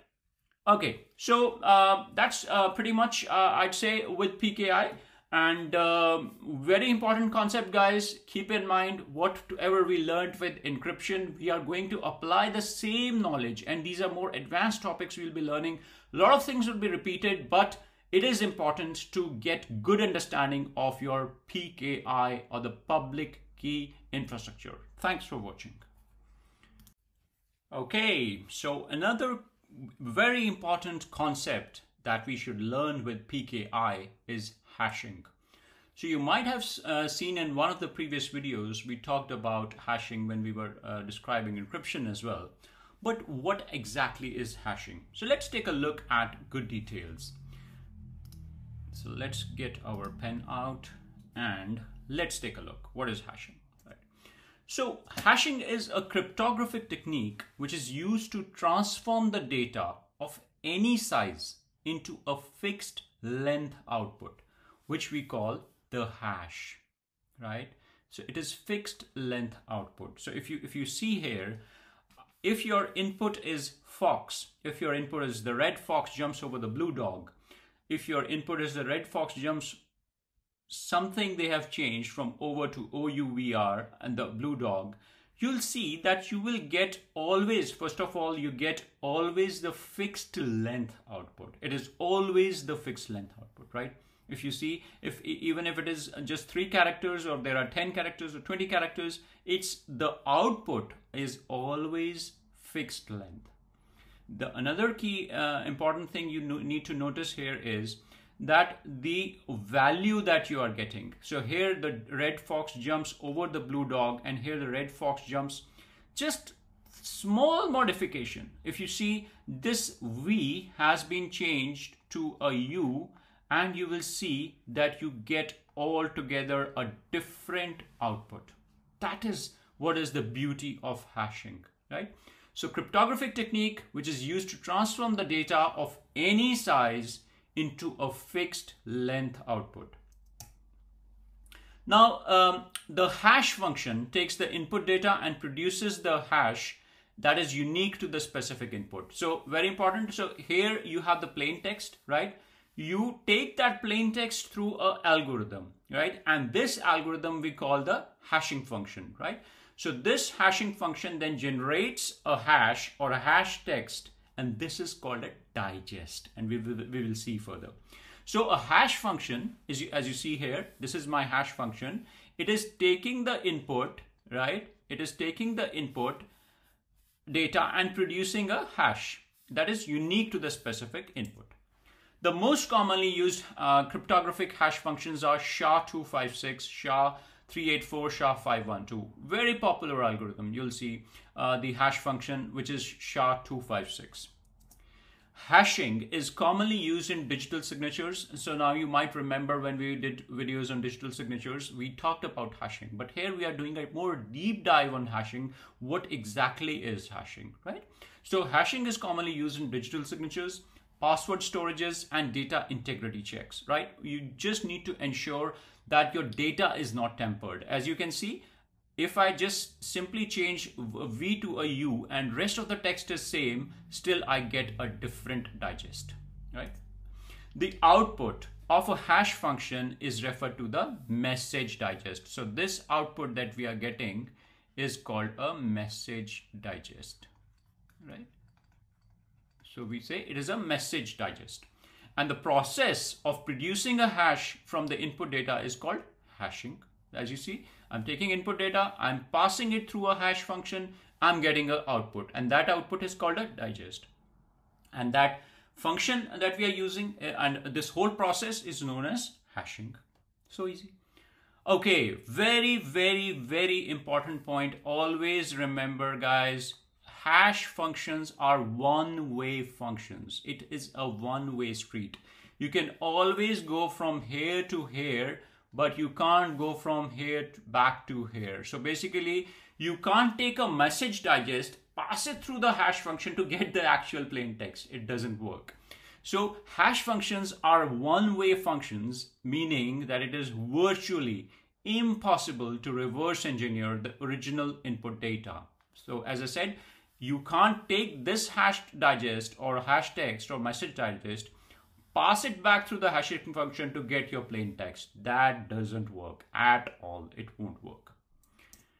The size of the output hash is fixed and is usually much smaller than the input data, making it easy to store and transfer, because the biggest challenge in internet is sending the message or the data packets, right? So that is where they came up with an idea that instead of using this whole encryption on the message itself, why don't we do it on the digest, which is much smaller. And as I said, it is a fixed size. The size of the output is fixed. So even if here I'm having Fox or here I'm having a big text, the digest size is still the same. Because small change in the input data can result in drastically different hash output, hashes are often used for detecting tampering or changes to the data. Perfect example we have got here, right? Here some hacker came and he or she changed the V to a U, thinking that the other side won't come to know, right? Because if you just read quickly, you might say, oh, it looks quite similar. No, because if you see, the digest has changed. So this digest is different from this digest. And that is the whole base of hashing, that even if you make a small change somewhere, even if you put a space bar somewhere or a space or some character somewhere, your digest will simply change, which will tell the end user that yes, this message has been tampered. So very important, guys, we learned about hashing. Thanks for watching. Okay, so after learning what is hashing, it's time to take a look into a demo for hashing. It's a very, very simple demo. In this, what we will do is, first of all, we'll create a file which is called hello.txt. In that hello.txt, we'll just enter some words. We'll say hello world. We'll use a hashing function and get the digest of that. So the command for that is OpenSSL digest minus SHA-256. So SHA-256, as we know by now, is the algorithm we are using, and we are passing the message or the file as hello.txt. So all we are asking the hash function is, hey, hash function, I'm giving you this message. Can you please create a digest for me? So as you know, it would actually create a long alpha, kind of a hexadecimal digest for you. And then what we will do is we will try to replicate if, let's say, a hacker tries to change the digest, or if the hacker tries to change the actual message, right? So in this case, what we'll do is we'll modify the contents of the file and we'll just simply give one space after hello world, and we'll see that the hash function will automatically generate a new digest. So if you are getting a new digest, automatically you will come to know that, hey, somebody has tempered my original message, because you have the original digest with you, and ideally you would have compared that digest with the new digest. But if the new digest is changed, it means somebody has tempered your message. So that's the beauty of hashing. So let's take a look. So first we need to create a file called hello.txt. So I just do a vi hello.txt, and in that I'll just simply say hello world, right? I save it, and then I will use the command, and you guys can actually work with me on this simple command we are giving. We are just saying OpenSSL digest dgst minus SHA-256 hello.txt, right? Perfect. So what it has done, it has actually given us a digest, right? This alphanumeric output is there, which we call the digest or the message digest, right? Now what I'll do is I'll temper this a bit, and I'll change hello.txt to just enter additional character in this, right? So I've added a character here, and if I say save it, and let's try and create a digest back on that. Perfect. So just have a look. So it's automatically generated a new digest. So as I told you that even if you put a space, you put a dot, so if your original message is tempered, then automatically the hashing algorithm will give you a new digest. So from here, you can easily compare that my original message digest was this, but now this is this. So it means that when the message came to me, somebody or a man in the middle has tampered with it, and that's why I'm getting a new digest. So guys, this shows the importance of hashing algorithm. Thanks for watching.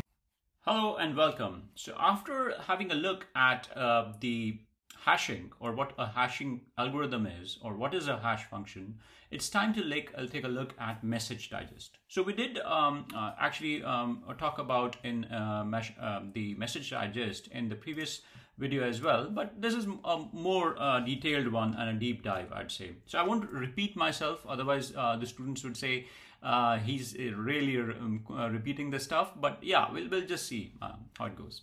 So yes, what is a message digest? So as you can see, this is a message of any arbitrary length. As you can see, you have Fox, you have all these messages.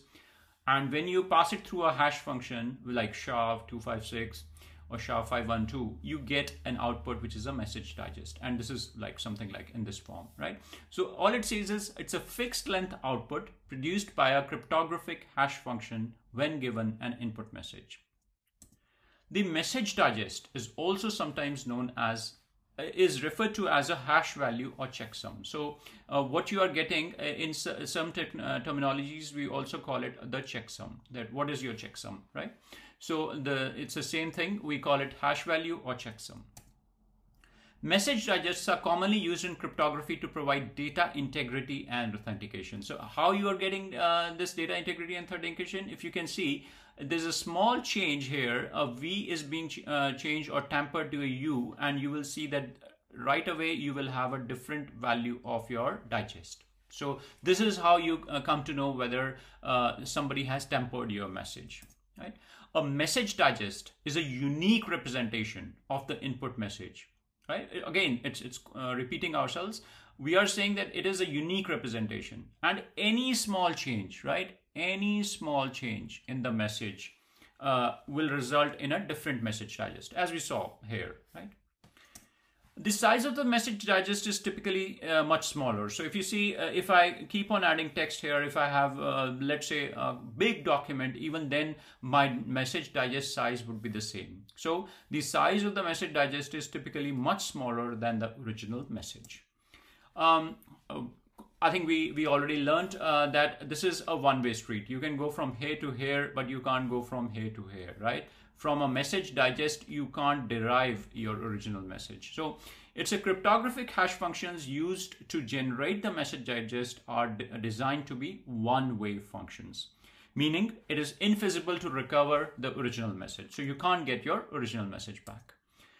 The signer generates a message digest of the document they want to sign and then signs the digest rather than the entire document. Very, very, very important point. I would say please bookmark this point, and this is the most important point of this slide, that the signer never signs the actual message. You always sign the digest, and we will see in the next coming videos that you are not signing the message. Remember guys, you are signing the digest. And how you're getting a digest? You take the message, push it through the SHA function and get the output, and then you sign it, right? So, and message digests, as we already saw several use cases, they can also be used for password storage, where message digest of a password is stored instead of password itself. So you would have seen an Oracle database, like the Oracle database will never store the password itself, but it actually stores the message digest, right? Very important. So the most commonly used message digest algorithms are, we already had a look, but what is SHA? SHA stands for Secure Hash Algorithm. SHA, Secure, S, Hash, H, and Algorithm A, which includes the SHA 1, 2, 5, 6. So these are like most common and popular ones. So message digests are an important tool in cryptography for ensuring data integrity and authenticity. So I've already talked about these concepts for a lot of times. So all you're getting with message digest is your data integrity and authenticity. So with this, we actually learned what is a hashing algorithm, what is hashing, what are message digests. So thanks for watching. Okay, so it's time to take a look at another key artifact of PKI, or the public key infrastructure, which is digital signatures. Now, you must have heard a lot about digital signatures. Every time people say that I would like you to digitally sign this document, or you're using digital signature here. But what is a digital signature, right? So a digital signature is nothing but a mathematical technique which is used to verify the authenticity and integrity of the digital document or the message. Very important, right? So what it is saying is, two things are most important for digital signature. Authenticity, that you are the right person, right? If I am signing this document, then it is me who has signed the document, right? And it is not somebody else who has signed the document. So that shows authenticity. Second is integrity. What it means is that the message has not been tampered. So when the message goes from the sender to the receiver, the contents of the message hasn't changed. That is what will give you integrity. So that is what a digital signature is all about. It's a mathematical technique which used to verify the authenticity and integrity of the digital documents or messages. So as you can see here, you have a message, you are signing that with your private key. But remember, I told you, you always sign the message digest. And how do you get the message digest? You use the text or the input text, apply the function or the hashing function to get the digest. And then you sign it using your private key. Always remember, you are signing with your private key and you are verifying with the public key, right? So it is created by using a private key to encrypt a document or message and can only be decrypted by the corresponding public key. This is what we are showing here, that you are encrypting with a private key and you are decrypting with a public key. As I said, because it's all about integrity, you always encrypt not with the public key, but with the private key, because you want to ensure that you are the person who's actually sending that document and that document hasn't been tampered. It provides a way to ensure that the content of the digital document has not been tampered. And we'll take a look in a more workflow diagram. We'll show how this digital signature takes place. But all we are ensuring is that the message has not been tampered. And digital signatures are commonly used to authenticate the electronic documents, such as contracts. So whenever, let's say, you are signing a contract with your solicitors, right? They will ask you to digitally sign the document. several agreements if you're making, especially with legal and financial documents, the digital signatures are very important. Thanks for watching. Okay, so it's time to take a look at how digital signatures work under the hood, right? So till now, we got good understanding about what are digital signatures, but now in this video, we will see how you can actually make use of digital signatures in a practical situation, right? So here we are talking about two people, Joy and Aileen. Now just think about it, that Joy has to send a legal document and digitally sign, and Aileen is her solicitor. So here we are talking about a digital document, or an important legal document that has to be digitally signed and sent over to the solicitor. So let's see how it goes, right? So the first thing is, as we are talking about asymmetric encryption, as we've learned, so here you have a public-private key pair for Joy, you have public-private key pair for Aileen, although they won't come in use, but yeah, we'll see. Right. So as I told you, and what we've learned in previous lessons is that the message always passes through a hashing algorithm, right? So in this, the hashing algorithm that we are using is a SHA-256. So the message passes through a hashing algorithm, and what do you get? Any guesses? Yes, you get a message digest, or you can also call it as a checksum. So sometimes we call this as a checksum or a message digest, right? So now you got your message digest as this thing, right? And I told you that if you change hello to cello, or if you remove the H or put a say a space somewhere, automatically the message digest would change. Okay, all good till now? The second thing I told you guys was that whenever you are doing encryption, you always encrypt the message digest and never the message, because message is quite big. It could be a lot of pages and all, so you're not doing that. So first we create a digest and then we encrypt it, because here we are talking about digital signatures, and the most important thing in digital signature is the authenticity and integrity. What it means is that Joy is the right person who's sending it. It's not a hacker who's signing the document, the legal documents, and sending over to the solicitor, right? So it's very important that the authenticity and integrity is maintained, and that's why, any guesses? Yes, you will use, or Joy will use, his own private key or secret key to encrypt this message digest. And yes, what do we get? A digital signature. So it is as simple as that, right? So till now, you guys must have been getting confused of what is a digital signature, how it works, but this is how you get the digital signature. Now, what happens from here on? So from here on, you will take the message and you will apply this digital signature and send it over to Aileen. Now, when Aileen receives it, she needs to decrypt this. So she needs to check it internally that you are the right person, or is it actually being sent by Joy, or somebody has actually tampered it and signed as a hacker and sending it over to Aileen. So what Aileen does, because this message digest was encrypted using Joy's private key, there is only and only one key in the whole world which can decrypt it. Any guesses? Yes, it is Joy's own public key. So this is Joy's public key. Because it is publicly available, so Aileen can apply Joy's public key onto the message digest, and what does she get? She gets the message digest back, right? So that's the beauty. So now you get the message and you get the message digest, but it doesn't end here. From here, Aileen doesn't know whether the message has been tampered even now. So what Aileen will do is, Aileen will take this whole document and pass it through the SHA algorithm, right?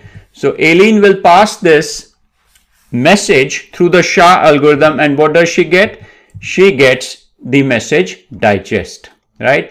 And the good thing is, now Aileen is able to compare, oh yes, this is what I have received, and this what the message is giving me as a message digest, and both of these are equal, which indicates perfect. It indicates authenticity and integrity. That is, Joy is the right person who is sending me this message, and in integrity, because the message hasn't been tampered, I'm getting the same value of the message digest which was there in my in the message itself, right? So this is how the whole digital signature works under the hood.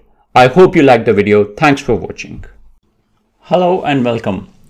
So we are learning PKI, or the public key infrastructure. And one of the key pillars of the PKI is the CA, or the certificate authority. Now, what exactly is a certificate authority? So before we actually go into more details of certificate authority, I normally say that it's the best diagram to actually understand how CA works. So just think about it, that you are the applicant and here is a certificate authority. So when we are talking about the applicant, we can say this is something like a facebook.com, right? So when Facebook would have established, it would have come up with its own website, its domain, everything, right? And the CA here, we are talking about a big CA, something like a DigiCert, right? So let's say you are coming up, or it's a Cloud Alchemy or any of your organizations, right? So how does a server or an organization request for a CA? It's for a certificate, right?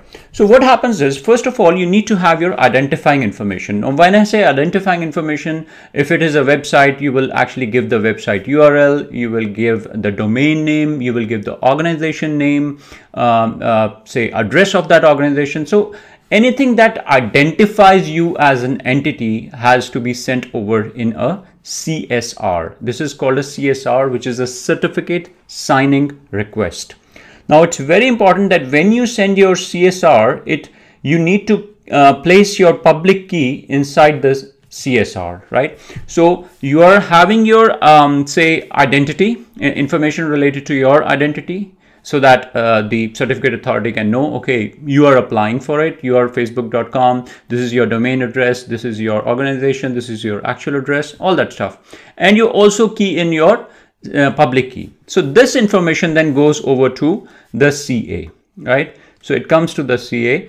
Now CA, as I told you, is the top authority. So the who takes care of the actual identity information or checking the identity? It is the RA, right? So the RA will take care of your all the identities, and also it is the RA. We learned about that in the previous lesson.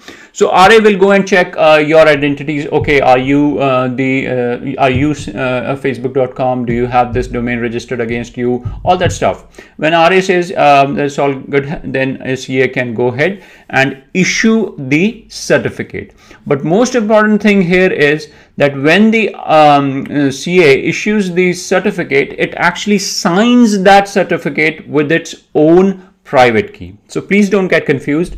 As an applicant, as a server, you put your public key, but when the signing is done, signing is always done with the private key. So here this certificate authority or the CA will sign using its own private key and send it over back to the applicant. So now let's take a look. So what is a CA? So a CA is nothing but a trusted third-party organization that issues digital certificates, right? So you are issuing digital certificates to individuals, organizations, devices.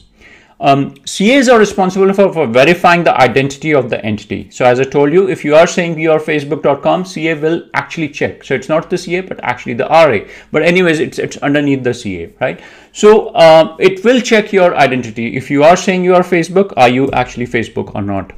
Right. The main role of CA is to establish a trust. So this trust that is being established between whom? The client and the server, right? So that's why when you are going to facebook.com, hsbc.com, you are trusting that server. You trust hsbc.com that if I'm going to make any transactions on that, I'm pretty sure that nothing is going to the hackers. It's actually going to the databases of HSBC, right?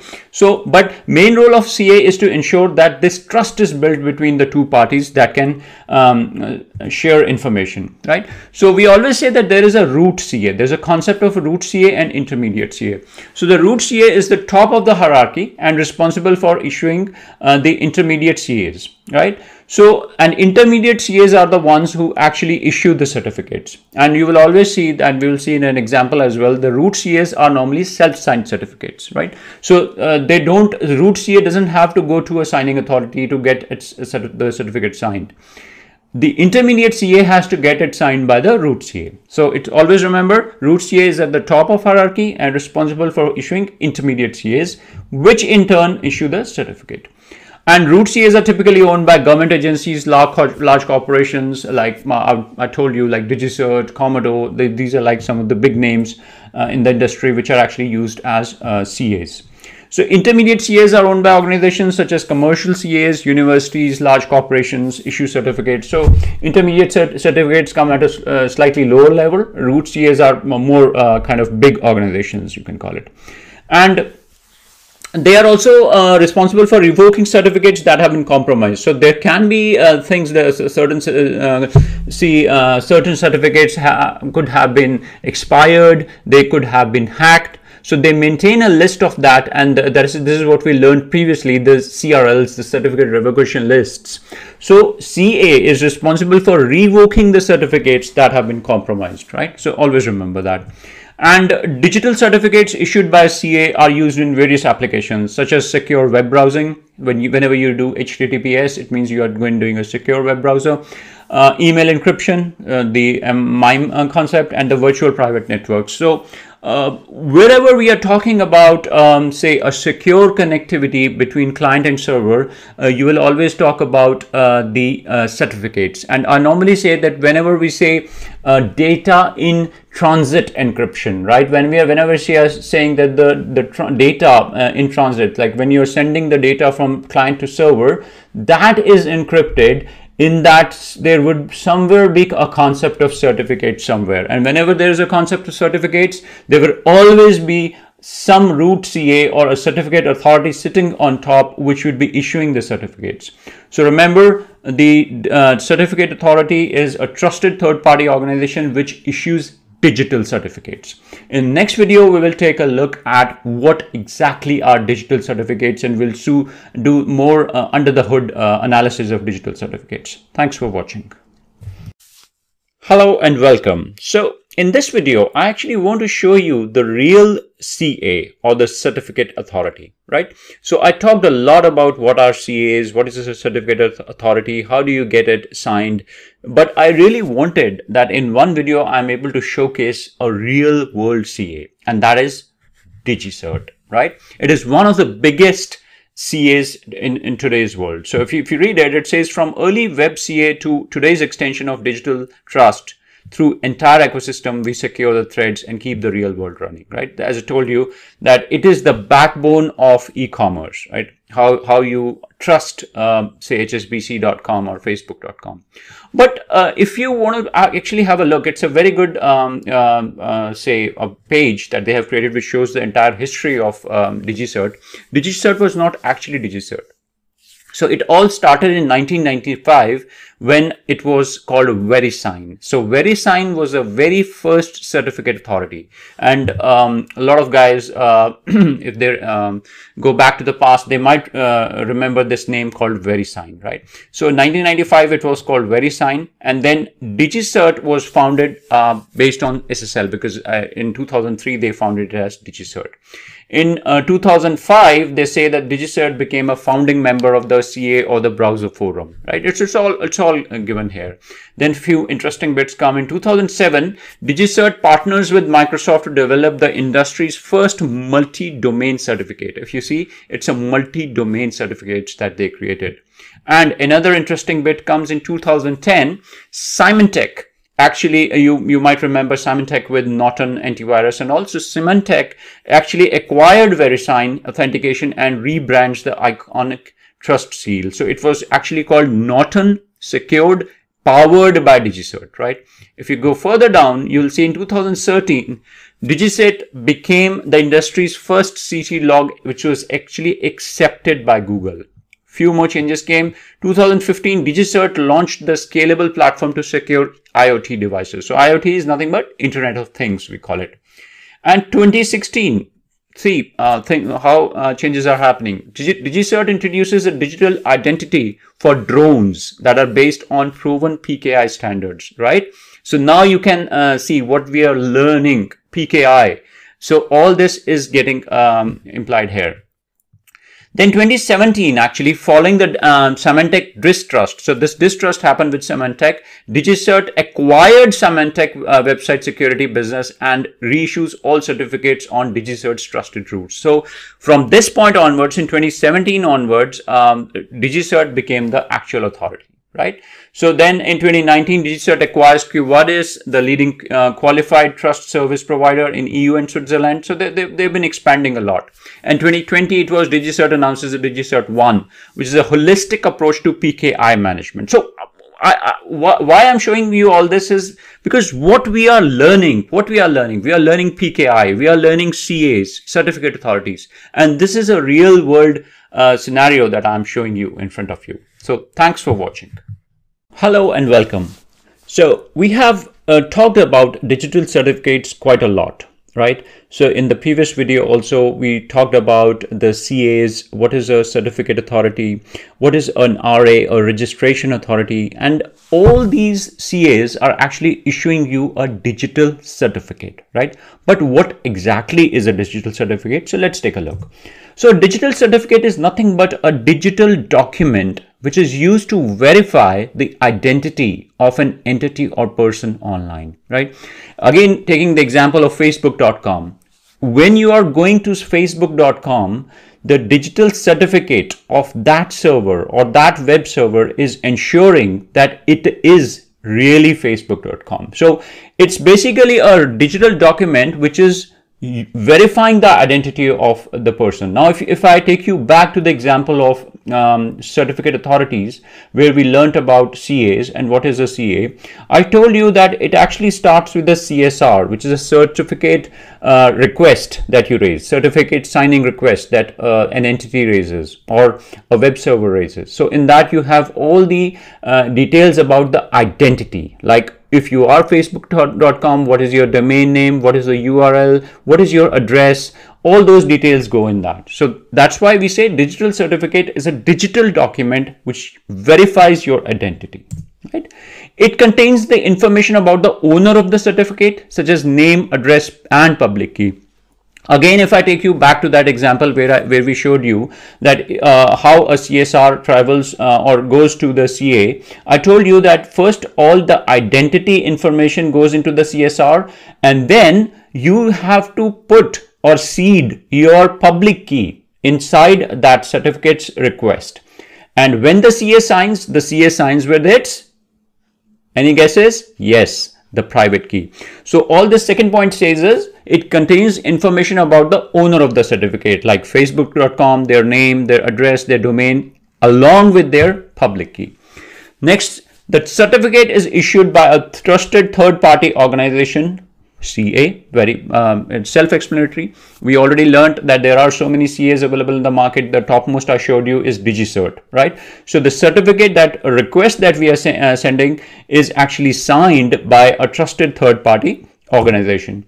So the CA actually verifies the identity, but it's not actually the CA, but it is actually an RA, which we call the registration authority, which will actually check whether if you are saying you are Facebook.com, it will go and check, okay, is the domain registered against you? Are you giving the right information? Do you have the right address? So it goes through a process of validation, right? As it says, it includes checking legal documents, conducting background checks, and verifying the domain ownership. So a lot of all these checks are done by the CA. Or the RA, you can say, and based on that, the CA then issues the certificate. So once the CA has verified the identity of the certificate owner, they issue the certificate and sign it with their own digital signature, indicating that it can be trusted. Now, if we talk about this line, very important, which it says is signed with its own digital signature, right? So I told you that a CA signs with its private key. So CA will always sign with its private key on the CSR that it has received, right? So digital certificates are commonly used in e-commerce, online banking, and other applications where secure communication and data transfer is important. So as we talked about it earlier, it's all about forming a trust between a client and a server, right? So we wouldn't be shopping, doing online shopping on Amazon, or we wouldn't be posting videos or our photographs, personal photographs on Facebook if we wouldn't have trusted these. So this trust, the trust that is brought by a CA or a digital certificate. So yeah, the use of digital certificates helps prevent fraud, hacking, and other types of cybercrime by ensuring that only trusted parties can access sensitive information. So it's again the same thing. Because of digital certificate, we can trust that Facebook.com is really Facebook.com, or Amazon.co.uk is actually Amazon. I can go and shop. I can give my Amex card details. I can put my credit card details without worrying about anything. So guys, very important. In this video, we had a look at what is a digital certificate. In the next video, we will actually go and check at a real world digital certificate, how digital certificates look like. I'd like to do a demo or a practical of how digital certificates look like. Thanks for watching. So in the previous videos, we saw what a digital certificate is, right? We also had a look at what is a CA or a certificate authority. We had a look what is an RA or a registration authority. So all these things we have studied. But in this video, what I want to do is I want to do a kind of under the hood digital certificate, how it actually would work in a real world scenario. So let's say I take my example here. I'm actually coming up with a new website or a new domain. You can say it is Cloud Alchemy Academy, where I'm actually creating all my courses anyways. So I, as a web server, let's say I have got my public key as well as private key. So this is my public key and this is my secret key. So if we go further, the first thing that we need to do, and we have learned so far, is we start with a certificate signing request, a CSR, right? So how does the CSR look like? So a CSR, as I told you, will have my identity, right? Two things. It will always have my identity and it will have my public key, right? So public key would be embedded in my CSR. So in terms of identity, as I said, it will be all the details. What is my website URL? What is the domain? Where am I registered? All this stuff. So if you see, name is cloudalchemy.uk, organization, let's say Cloud Alchemy Limited, and the country is UK, right? Now this CSR has to go to a certificate authority, something like a DigiCert, right? So you can just imagine in terms of, okay, there are intermediate CAs and there is root CA, but to generalize it, I would say it will actually go to a certificate authority. And the first thing that a CA or an RA would do is scrutiny. They would check, just like a detective, as you can see here, they would actually check whether I am really cloudalchemy.uk or I'm some hacker who's trying to pretend to be a cloudalchemy.uk, right? So they will be checking my identity and they will be looking at this CSR. And once they are happy with this whole thing, they would say, okay, yes, I can stamp it, and they will stamp it with their or encrypt it with their private key. So the CA will encrypt or place its private key to generate a digital certificate. So this is how a digital certificate of Cloud Alchemy UK would look like. So whenever a client sends a request to the Cloud Alchemy UK, this is the certificate that would be passed back to the client, right? So always remember, when you're doing facebook.com, you're doing amazon.co.uk, on your web browser, you send a request to the web server and the web server actually sends the certificate back.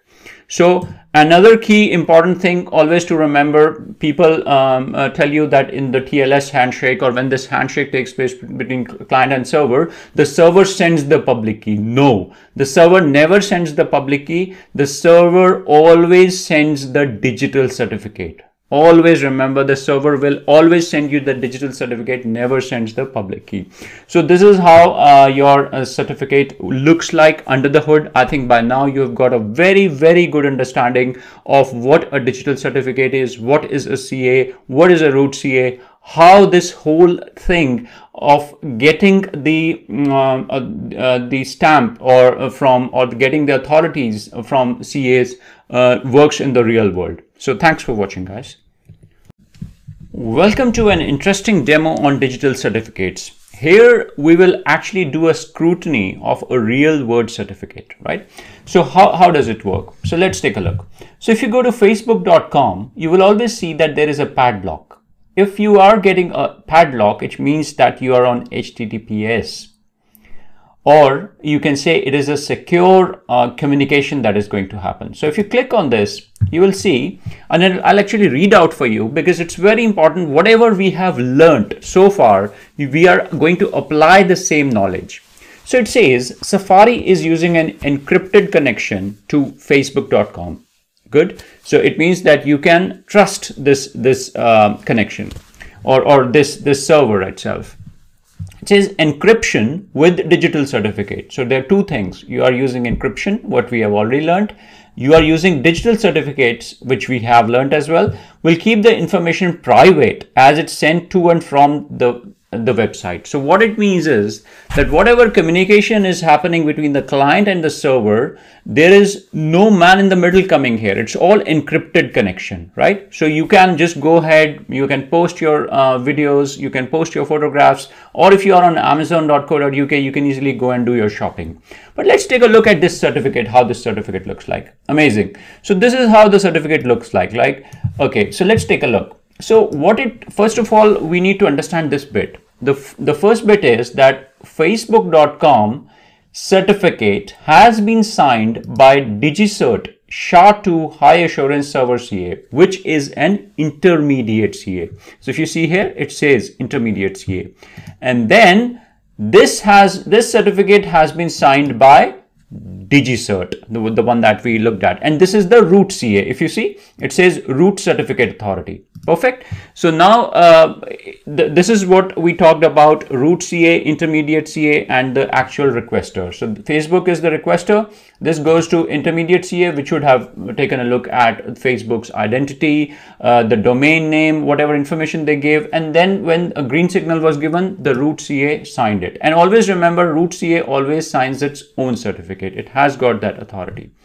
So if we look at facebook.com, if we start looking at the details, so what are the contents of it? Let's take a look.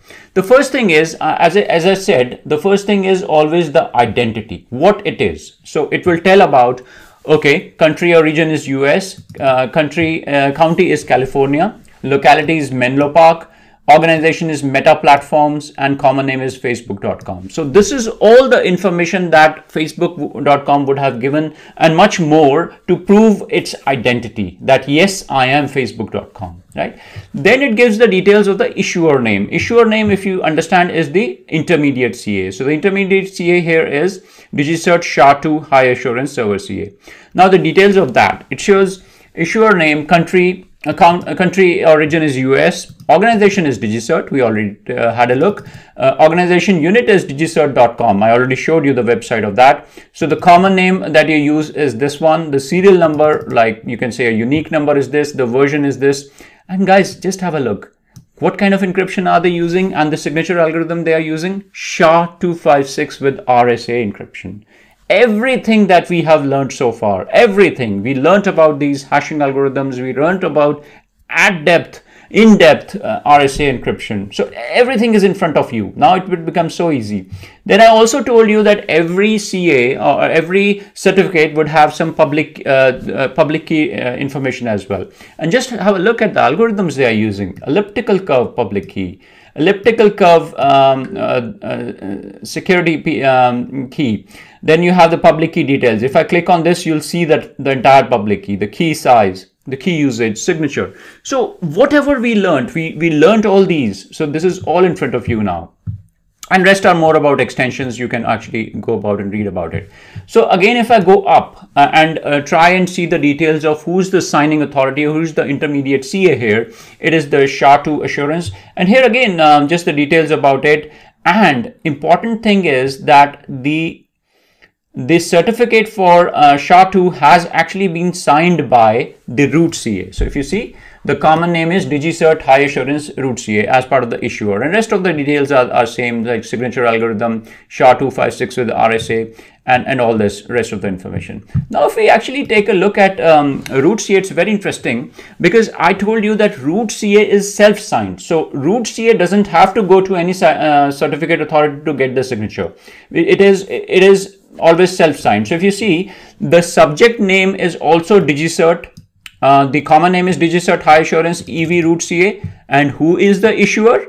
If you look at the root CA, common name is same, DigiCert High Assurance EV Root CA. So it means this is a self-signed certificate, but it is only the root CA which can have self-signed certificate. Because if you again quickly take a look, if you look at the issuers for intermediate CA, you will see the common name was intermediate CA's name and the issuer name was DigiCert Root CA, right? And for Facebook.com, it was the issuer. So if you see, common name was Facebook.com and the issuer name was Higher Assurance, right? So this is the kind of hierarchy it follows. And so I think with this video, you will have got a very, very good understanding of what is a digital certificate, how it really looks like, because when we are working on all these things, we never imagined that it's so easy to look at and do a scrutiny of a digital certificate. So with this video, we did that. I hope you liked the video. Thanks for watching.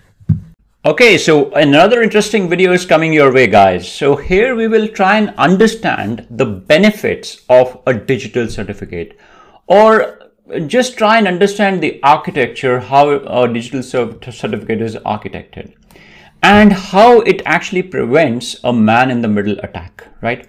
So let's take a look. So here I'm talking about, let's say you have a digital certificate, or there is a company called HSBC, it's a bank in the UK. So let's say they have actually created a digital certificate. They've gone to the CA, and the CA has actually certified the digital certificate with its own, say, private key, right? So how it goes is that you have, say, as we said, that every digital certificate would have its own identities, right? So, and you will always embed your primary key and your public key in it, right? So all we are saying is you have an organization, hsbc.co.uk, and its organization is HSBC and the country is UK, and this is the digital certificate, and this is your, let's say, the secret key, because it was signed by the CA, right? Now, as a client, what you are doing is you are requesting access to the website. Let's say you are saying you are sitting on your web browser, and from your web browser, you are requesting hsbc.co.uk. So what a server does, as I told you, that a server never sends the public key back. The server always sends its digital certificate, right? So what HSBC would do, HSBC's web server will actually send its certificate back to the client, right? Now what happens? Let's say there is a smart hacker sitting somewhere in Russia, and that hacker thinks, okay, let me grab this certificate, let me create my own certificate and send it back to the client, so that I start imitating like hsbc.co.uk, right? So what that guy will do, it'll just create a fake certificate. So again, that smart hacker is having his own public key and secret key, or the private key. And if you see, the smart hacker will actually just imitate this certificate and create its own certificate. Something like a name is darkweb.com, organization HCC, country Russia, and it will just try and send this certificate back to the client who was actually requesting this certificate, right? So now you might think, okay, the request has gone to hsbc.co.uk. In between, there is a man in the middle sitting somewhere who's taken that certificate which was coming back, made some changes in that, and sending this back to the client, because the client still thinks that I'm talking to hsbc.com or hsbc.co.uk, but this man in the middle now grabs this certificate, changes it, and sends it back. Now, what do you think happens? You might think, because I'm talking to hsbc.co.uk, and if the man in the middle is changing that certificate, sending it back to me, so I won't come to know. No, it doesn't happen like that. So this actually certificate comes and gets processed by the web browser. So you will have, let's say, Google Chrome, you will have Safari, and you'll notice that all our web browsers always store some certificates as well. And the other important thing is that why this certificate would not work is because, as I told you, that the CA or the certificate authority uses its or signs, encrypts it with its own secret key. So which is the key in the whole world which can decrypt it? So you need to use the CA's public key. Now these web browsers are intelligent. They already know about all these the CA's and the CA's public key. So the web browser tries to use the CA's public key, and hey, there is a mismatch, right? Why? Because it's not able to decrypt this certificate in that sense, because it has been used or it has been encrypted by some other private key. By this, it comes to know, hey, so there is a man in the middle, and what it will do, it will very intelligently say invalid server certificate, and it sends a request back to the client saying, no, I can't open this this web page, which darkweb.com that is sending me, because it is an invalid certificate. I need the certificate which has been sent by or signed by the CA, the trusted authority, because the whole concept is trust, right? This whole thing is based on trust. If you're not able to build that trust between the web browser and the web server, then it means the communication, the secure communication, can't take place. So that is why this video was so important, because we wanted to showcase what is the benefit of digital certificate, how they are created, how they are organized, and how even a man in the middle can't do anything with these. So in the next video, we will actually take a look at what are self-signed certificates. Thanks for watching. Hello and welcome. In this video, we will talk about the self-signed certificates.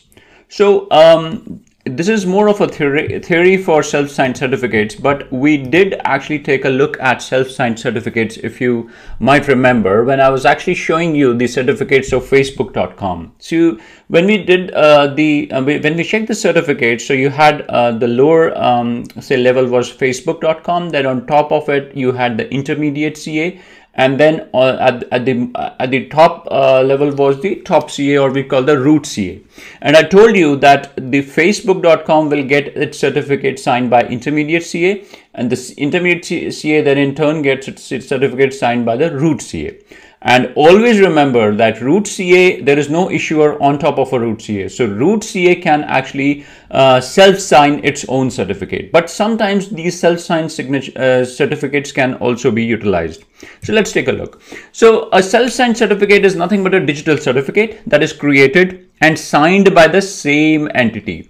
Very important that you are actually signing, so you're not actually going to any issuer, or you're not going to a CA to get your certificate signed, rather than being signed by a third party CA, right? So very important that you are the person, let's say if I am creating a certificate, I'm signing it myself. That is what we call the self-signed certificate. So which means I'm not actually going to a trusted CA or a certificate authority or a third party trusted CA to get the certificate signed. Now you might ask, why would I do that? Yes, normally people do that when they are building development environments, right? Quite important, when you are building dev environments, you don't want to spend too much on getting these signed certificates, because they are expensive, right? So we say that normally in testing and development environments, also sometimes in small scale deployments, it may be practical to actually just use a self-signed certificate and not go for a trusted CA. Right. So, but self-signed certificates are not considered as secure. Please remember, they are not secure. The only secure way to get a digital certificate is through trusted CAs. right? Because why? Because they don't have the same level of validation, right? Because we told you that whenever you request for a certificate to the CA, it has to go through a proper scrutiny, right? You might remember the guy with the lens was checking it. So what it is doing, it is actually this trusted organization is actually checking for your identity, right? So that's why if you are using a self-signed certificate, we don't consider it very secure.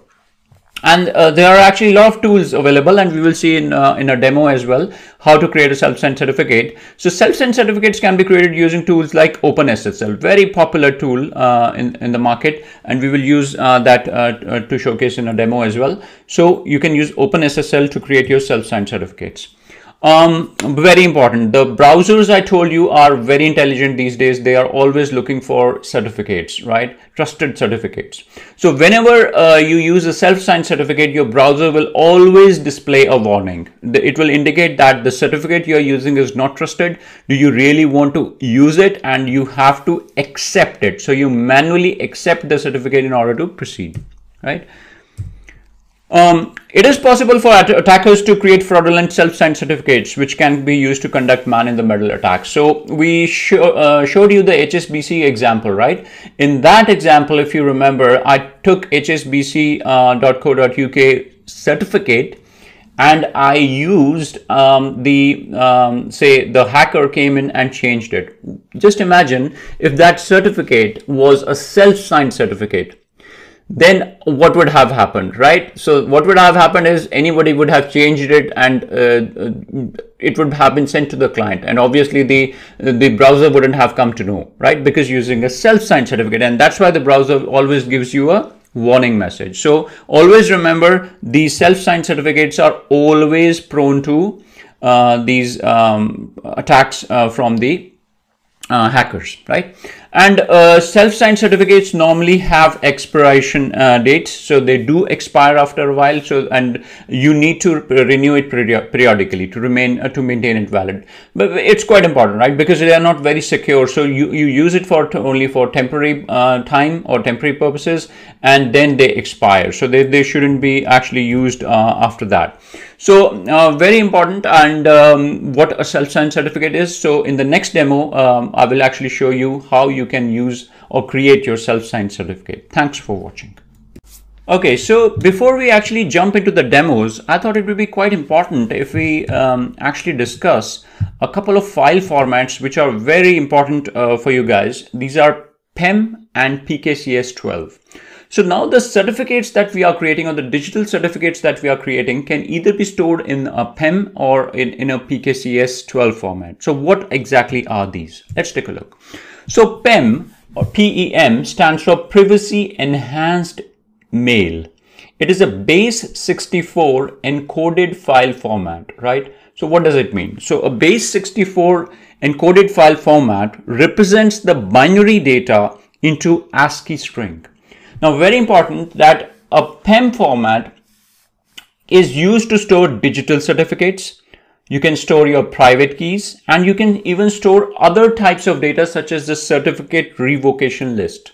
Now, what was the CRLs? I told you that there are certain certificates that have expired or can't be used. So the trusted CA will always create this kind of list, which is called a certificate revocation list. Okay, now very important, another format is PKCS12. A lot of people don't even know the full form of PKCS and what it is.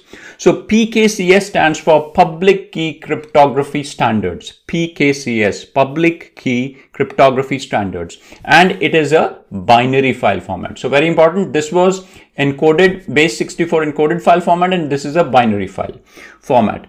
And this is actually used to store digital certificates and private keys. Only two things. Always remember, PKCS is storing digital certificates and private keys, but it can be in a password protected file, right? Always remember that. So you are storing, it is a binary file format which is used to store digital certificates and private keys in a password protected file. Very important.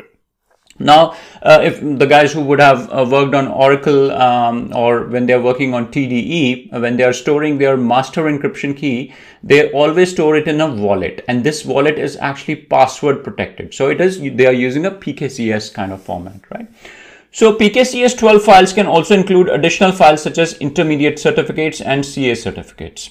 Okay. So now sometimes people ask, what are the key differences? I'm still getting confused. They say, what is the key difference between a PEM and a PKCS?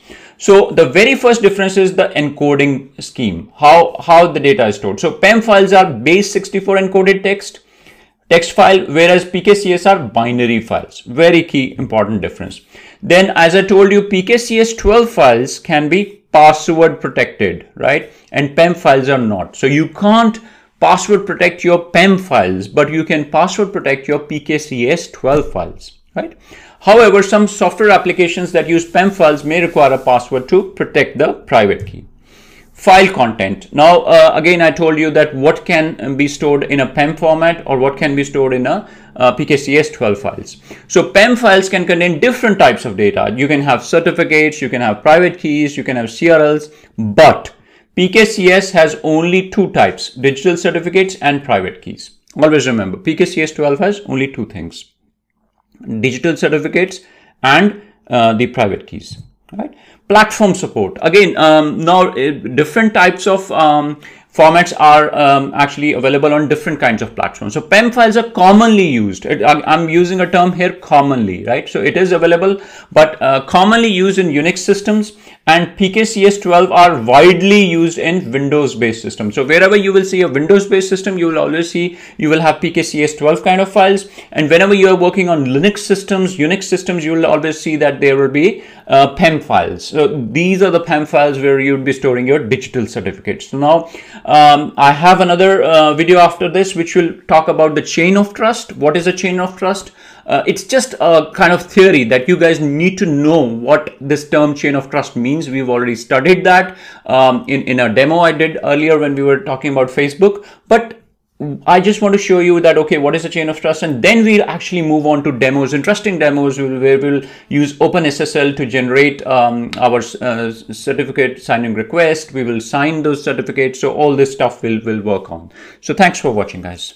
Okay, so in this video, we will talk about what is a chain of trust. So although, again, we already had a look at this when we studied the Facebook.com certificates. I showed you that Facebook.com was getting its request or the certificate signed by the intermediate CA, and the intermediate CA was getting its request signed by the root CA. So this is how a chain of trust is formed. And whenever anybody in your organization is talking about the chain of trust, now you can easily imagine that this is the kind of chain of trust we are actually talking about, right? So let's take a look. So what is a chain of trust? So chain of trust is actually nothing but, I would say it's a sequence of events or interactions in which a trust is established and maintained between different entities. So as you can see, this is let's say the organization, it is requesting a certificate from the intermediate CA, and the intermediate CA is then requesting from the top CA or the root CA. So it's a sequence of events.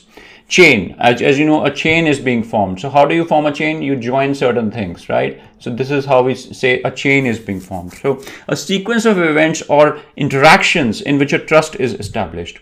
The process of verifying the authenticity and integrity of digital certificates or public keys used for secure communication. It's self-explanatory, I'd say. I won't go into more details of that, because as you understand that as an organization, you are applying for the digital certificate, and the RA or the CA is actually checking that, are you an authentic person? Are you the real Facebook.com? Are you the real cloudalchemy.com, right? So it ensures that the authenticity and integrity is maintained. The chain of trust is established by a hierarchy of CAs who issue and validate certificates for digital signatures. Very self-explanatory again. So what is the hierarchy of CAs? We have the intermediate CA, and then we have the root CA. The top level CA is called the root CA, is responsible for issuing and signing its own certificate. Now, we already discussed that previously, that root CA is the only CA that can issue a self-signed certificate, because there is no issuer on top of a root CA, right?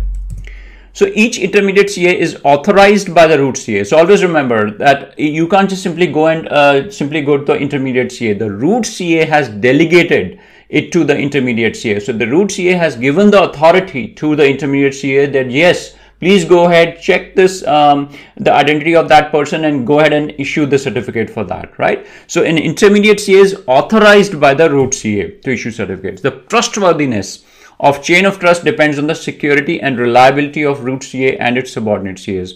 So what it says is how this whole trust is formed is due to the security and reliability of root CA, how robust security mechanisms they are having, what kind of encryption algorithms they are using. So it's very important for the trustworthiness of the chain of trust.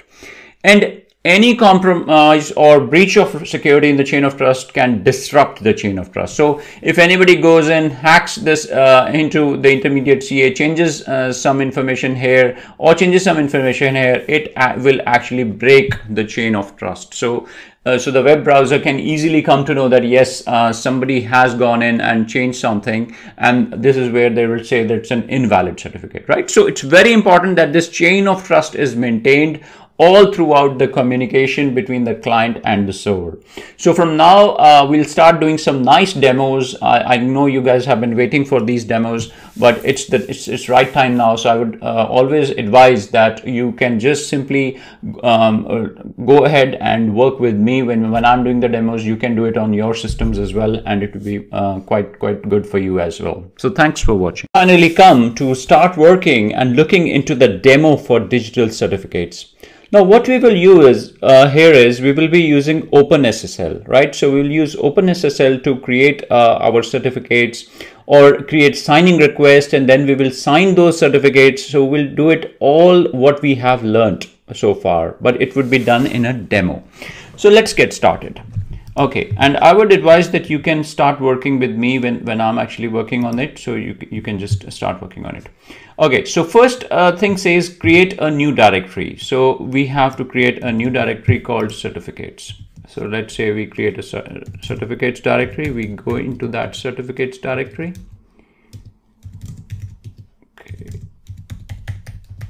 Okay, so I am in certificates directory now, right? So what it says next is I need to create a private key and a digital certificate, right? So what we will do is we'll just simply copy this and paste this. So you can do the same thing. But what we'll do is we'll go one by one. Let's take a look how it is done. So I'm saying OpenSSL is the command. We are generating a request. Now this is as we studied the X509, X508 formats. So these are the digital certificate formats we are going to use. This would be my algorithm, which is the signature algorithm that I'll be using, which is SHA-256. Here I'm saying I need to create a new key. And when obviously when you are creating a new private key, you need to tell which algorithm you need to use. So I'm saying, okay, I need to use an RSA algorithm, and the key bits I'm keeping is 2048 bits. It says for how long you want to keep it. I'll say it expires after 65 days. The key out, I say CA private.pem, which means that this would be my CA's private key. So here I'm creating a root certificate. So this is my CA's private key, and the output is a cscert.pem. Now that's why we learned all these formats, the PEM format, the PKCS format. So I told you that if you're on Unix systems or Linux systems, you'd be using a PEM. Here I'm on a Mac system. If you're doing it on Windows, it could be slightly different, but these things actually still work, right? So the thing is that you can say -out ca_cert.pem. This will be the certificate that would be created. So if I hit enter, it actually asks me to enter the passphrase. So why is it asking me the passphrase? Because it's a private key you are creating. So it says it's always good to protect your private key. So you're protecting your private key with a passphrase. So here the passphrase is Udemy. I'll give the passphrase Udemy. It says, okay, please verify it again so that I haven't entered something else. Okay, and then it starts asking me the information. So as we studied the identity information, who are you? So you are creating the certificate, but who are you? Okay, so it says country name. I say country name is say UK. The state or province name, I'll say England. You can change it as per what you want to give. So city, I say London. Organization name, I say MyCA. So this is MyCA. So I'm saying this is my organizational unit. Okay, so it says which organization unit are you creating the certificate for? I'll say, okay, I'm creating this for cybersecurity because this is MyCA and I should be able to sign it. And it says, okay, common name or the fully qualified domain name. I'll say, okay, it is myca.com. Right, it asks for the email address. I'll say root@myca.com. Right, perfect. So here you'll see it creates two things. One is the ca_private.pem and the ca_cert.pem. This is my private key and this is my certificate. So if I actually try and try to read it, okay, so as I told you, it is in base 64 format. So this is in encrypted format. You can't understand anything, right? Or if I see the certificate, if I try to see the certificate also comes in this format. It shows begin certificate, end certificate. Now, if you really want to see the contents of certificate, there is definitely a way, and I'll show you that. So the way to do that is we simply use the same OpenSSL command and try and give the request. So we're saying OpenSSL x509 -in. -in is I'm giving the input as my certificate and I'm saying, hey, hey OpenSSL, can you please show me the certificate in a text format? So if you see no output, but -text. Perfect. So here I can now read the contents of my certificate. This is a certificate that I've just created. So it shows certificate, data, version, signature algorithm. Very important. You might remember I said we are using SHA-256 with RSA encryption. Issuer, just have a look. The things that I entered at that time, I said UK, England, London, MyCA, cybersecurity. Everything what I entered is here. Even validity is there based on the 65 days I gave. So you can say it can be used from this period to this period, right? And then you have the other information, right? Okay, my public key, the public key bits, how much was they, and the signature algorithm, which is SHA-256 encryption. Perfect. So this is what I wanted to show you, that how a CA or a root CA can generate their own say private key and generate the digital certificate. Now in the next video, what we'll do is we will you can consider yourself like a web server, right? You are, let's say, working on a project and you want to create a certificate signing request first of all, right? So you'll create a certificate and it will be a certificate signing request which will actually go to the CA to get it signed. So we'll go step by step. So in the next video we will move and start creating a web server certificate request. Thanks for watching. Okay, so another interesting demo is coming your way now. So in the previous demo, we saw how you can create, or how a CA would create its own private key and also the certificate, the digital certificate or the root CA certificate. In this demo, we will see how, if you are, let's say, coming up with a new application and you are setting up your new web server and you want a new certificate to be created for your web server, how you would do that. The good thing is that what we learned in the previous demo is the same what we are going to apply here as well, right? So if you see, if I actually have to create this certificate, I'll just simply say the same command, OpenSSL request SHA-256. So the only difference now is that when you were doing that root CA, you were giving OpenSSL and X509, right? So here when we are doing it, we are saying OpenSSL request minus SHA-256. So there is actually a difference in the commands, right? So please don't get confused. If I actually go back to, yeah. So if you say here we said OpenSSL request X509 and we gave the algorithm. So what are we doing here? We are saying OpenSSL request SHA-256 new key. Again, the same way we are saying we need to create a new private key and we are giving the algorithm that it should be RSA with the key length of 2048. The key output is web server underscore private. So as I said, we are creating a web server private key. So web server underscore private.pem and minus output is the certificate itself.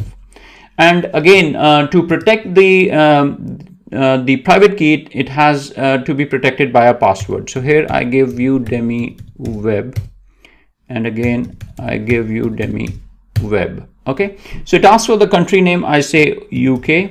It says what is the state or province. I say England. Same way. It says locality. I say London.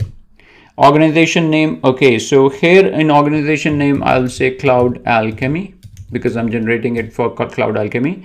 Organization unit, you can say I'm doing it for tutorials, right? Common name or the fully qualified name, I can give my website name, like is cloudalchemy.uk.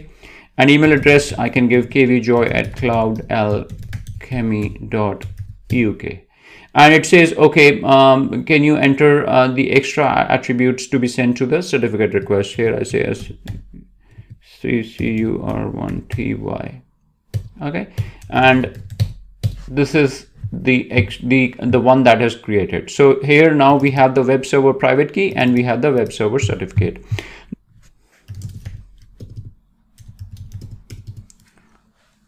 Okay, so this is our certificate request that has been created, which is web server underscore cert underscore request.pem, and the command that we will use to check the contents is different from the previous one that we learned. So it is OpenSSL request minus text minus no out minus verify minus in, and you give the actual name of the digital certificate. And here you go. So here you can see the certificate request. This is a certificate request, guys. There is a difference, right? So this is a CSR that we have created. So we will actually digitally sign this, or it will be signed further by the CA to get the right digital certificate, right? So here rest of the things are quite same what we had input, like it is England, London, Cloud Alchemy, tutorials, and rest of the information is similar, like you have the public key, you have all the attributes and whatever information we have kept, and also the algorithms like SHA and RSA encryption. So with this we come to the end of the video. In next video we will see how you can actually sign this request. So this is a CSR. This CSR will now go to the CA, or the certificate authority, and the certificate authority will sign this request. Thanks for watching. Hi folks, welcome back. So time has finally come where we will take a CSR, or the certificate signing request, and we will act as a CA itself and sign that certificate. And I'll show you how this can be done.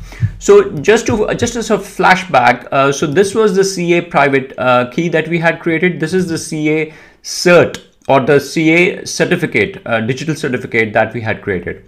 So normally they would be different. So they would have different locations, because CA would be somewhere different and your location would be somewhere different. It's just for the demo purposes. We have just kept one directory and kept everything here, just for the ease of use. And this is the web server private key that you created, and this is the web server certificate that gets generated. It is actually the certificate request. Always remember that. So let's take a look how you can actually sign this certificate. So to sign this certificate, the command that we have to use is, we will say OpenSSL X509. So remember, X509 is always used when you are creating either a self-signed certificate or you are actually signing a certificate. Then we will use X509, right? So here we are saying OpenSSL X509 minus request minus in. What are we giving the input? We are giving the input as a certificate signing request, the CSR that we generated. And then on top of it, I always told you, on the previous demos, I told you that the CA signs the digital certificate using its own, any guesses? Yes, its own private key. So here you have to give the private key which the CA will sign with. So that's why we are saying minus CA underscore cert.pem, which is CA underscore cert.pem, which is the CA itself, the certificate itself, or the root certificate itself, and the CA key, which is the CA private key, the CA underscore private dot pem.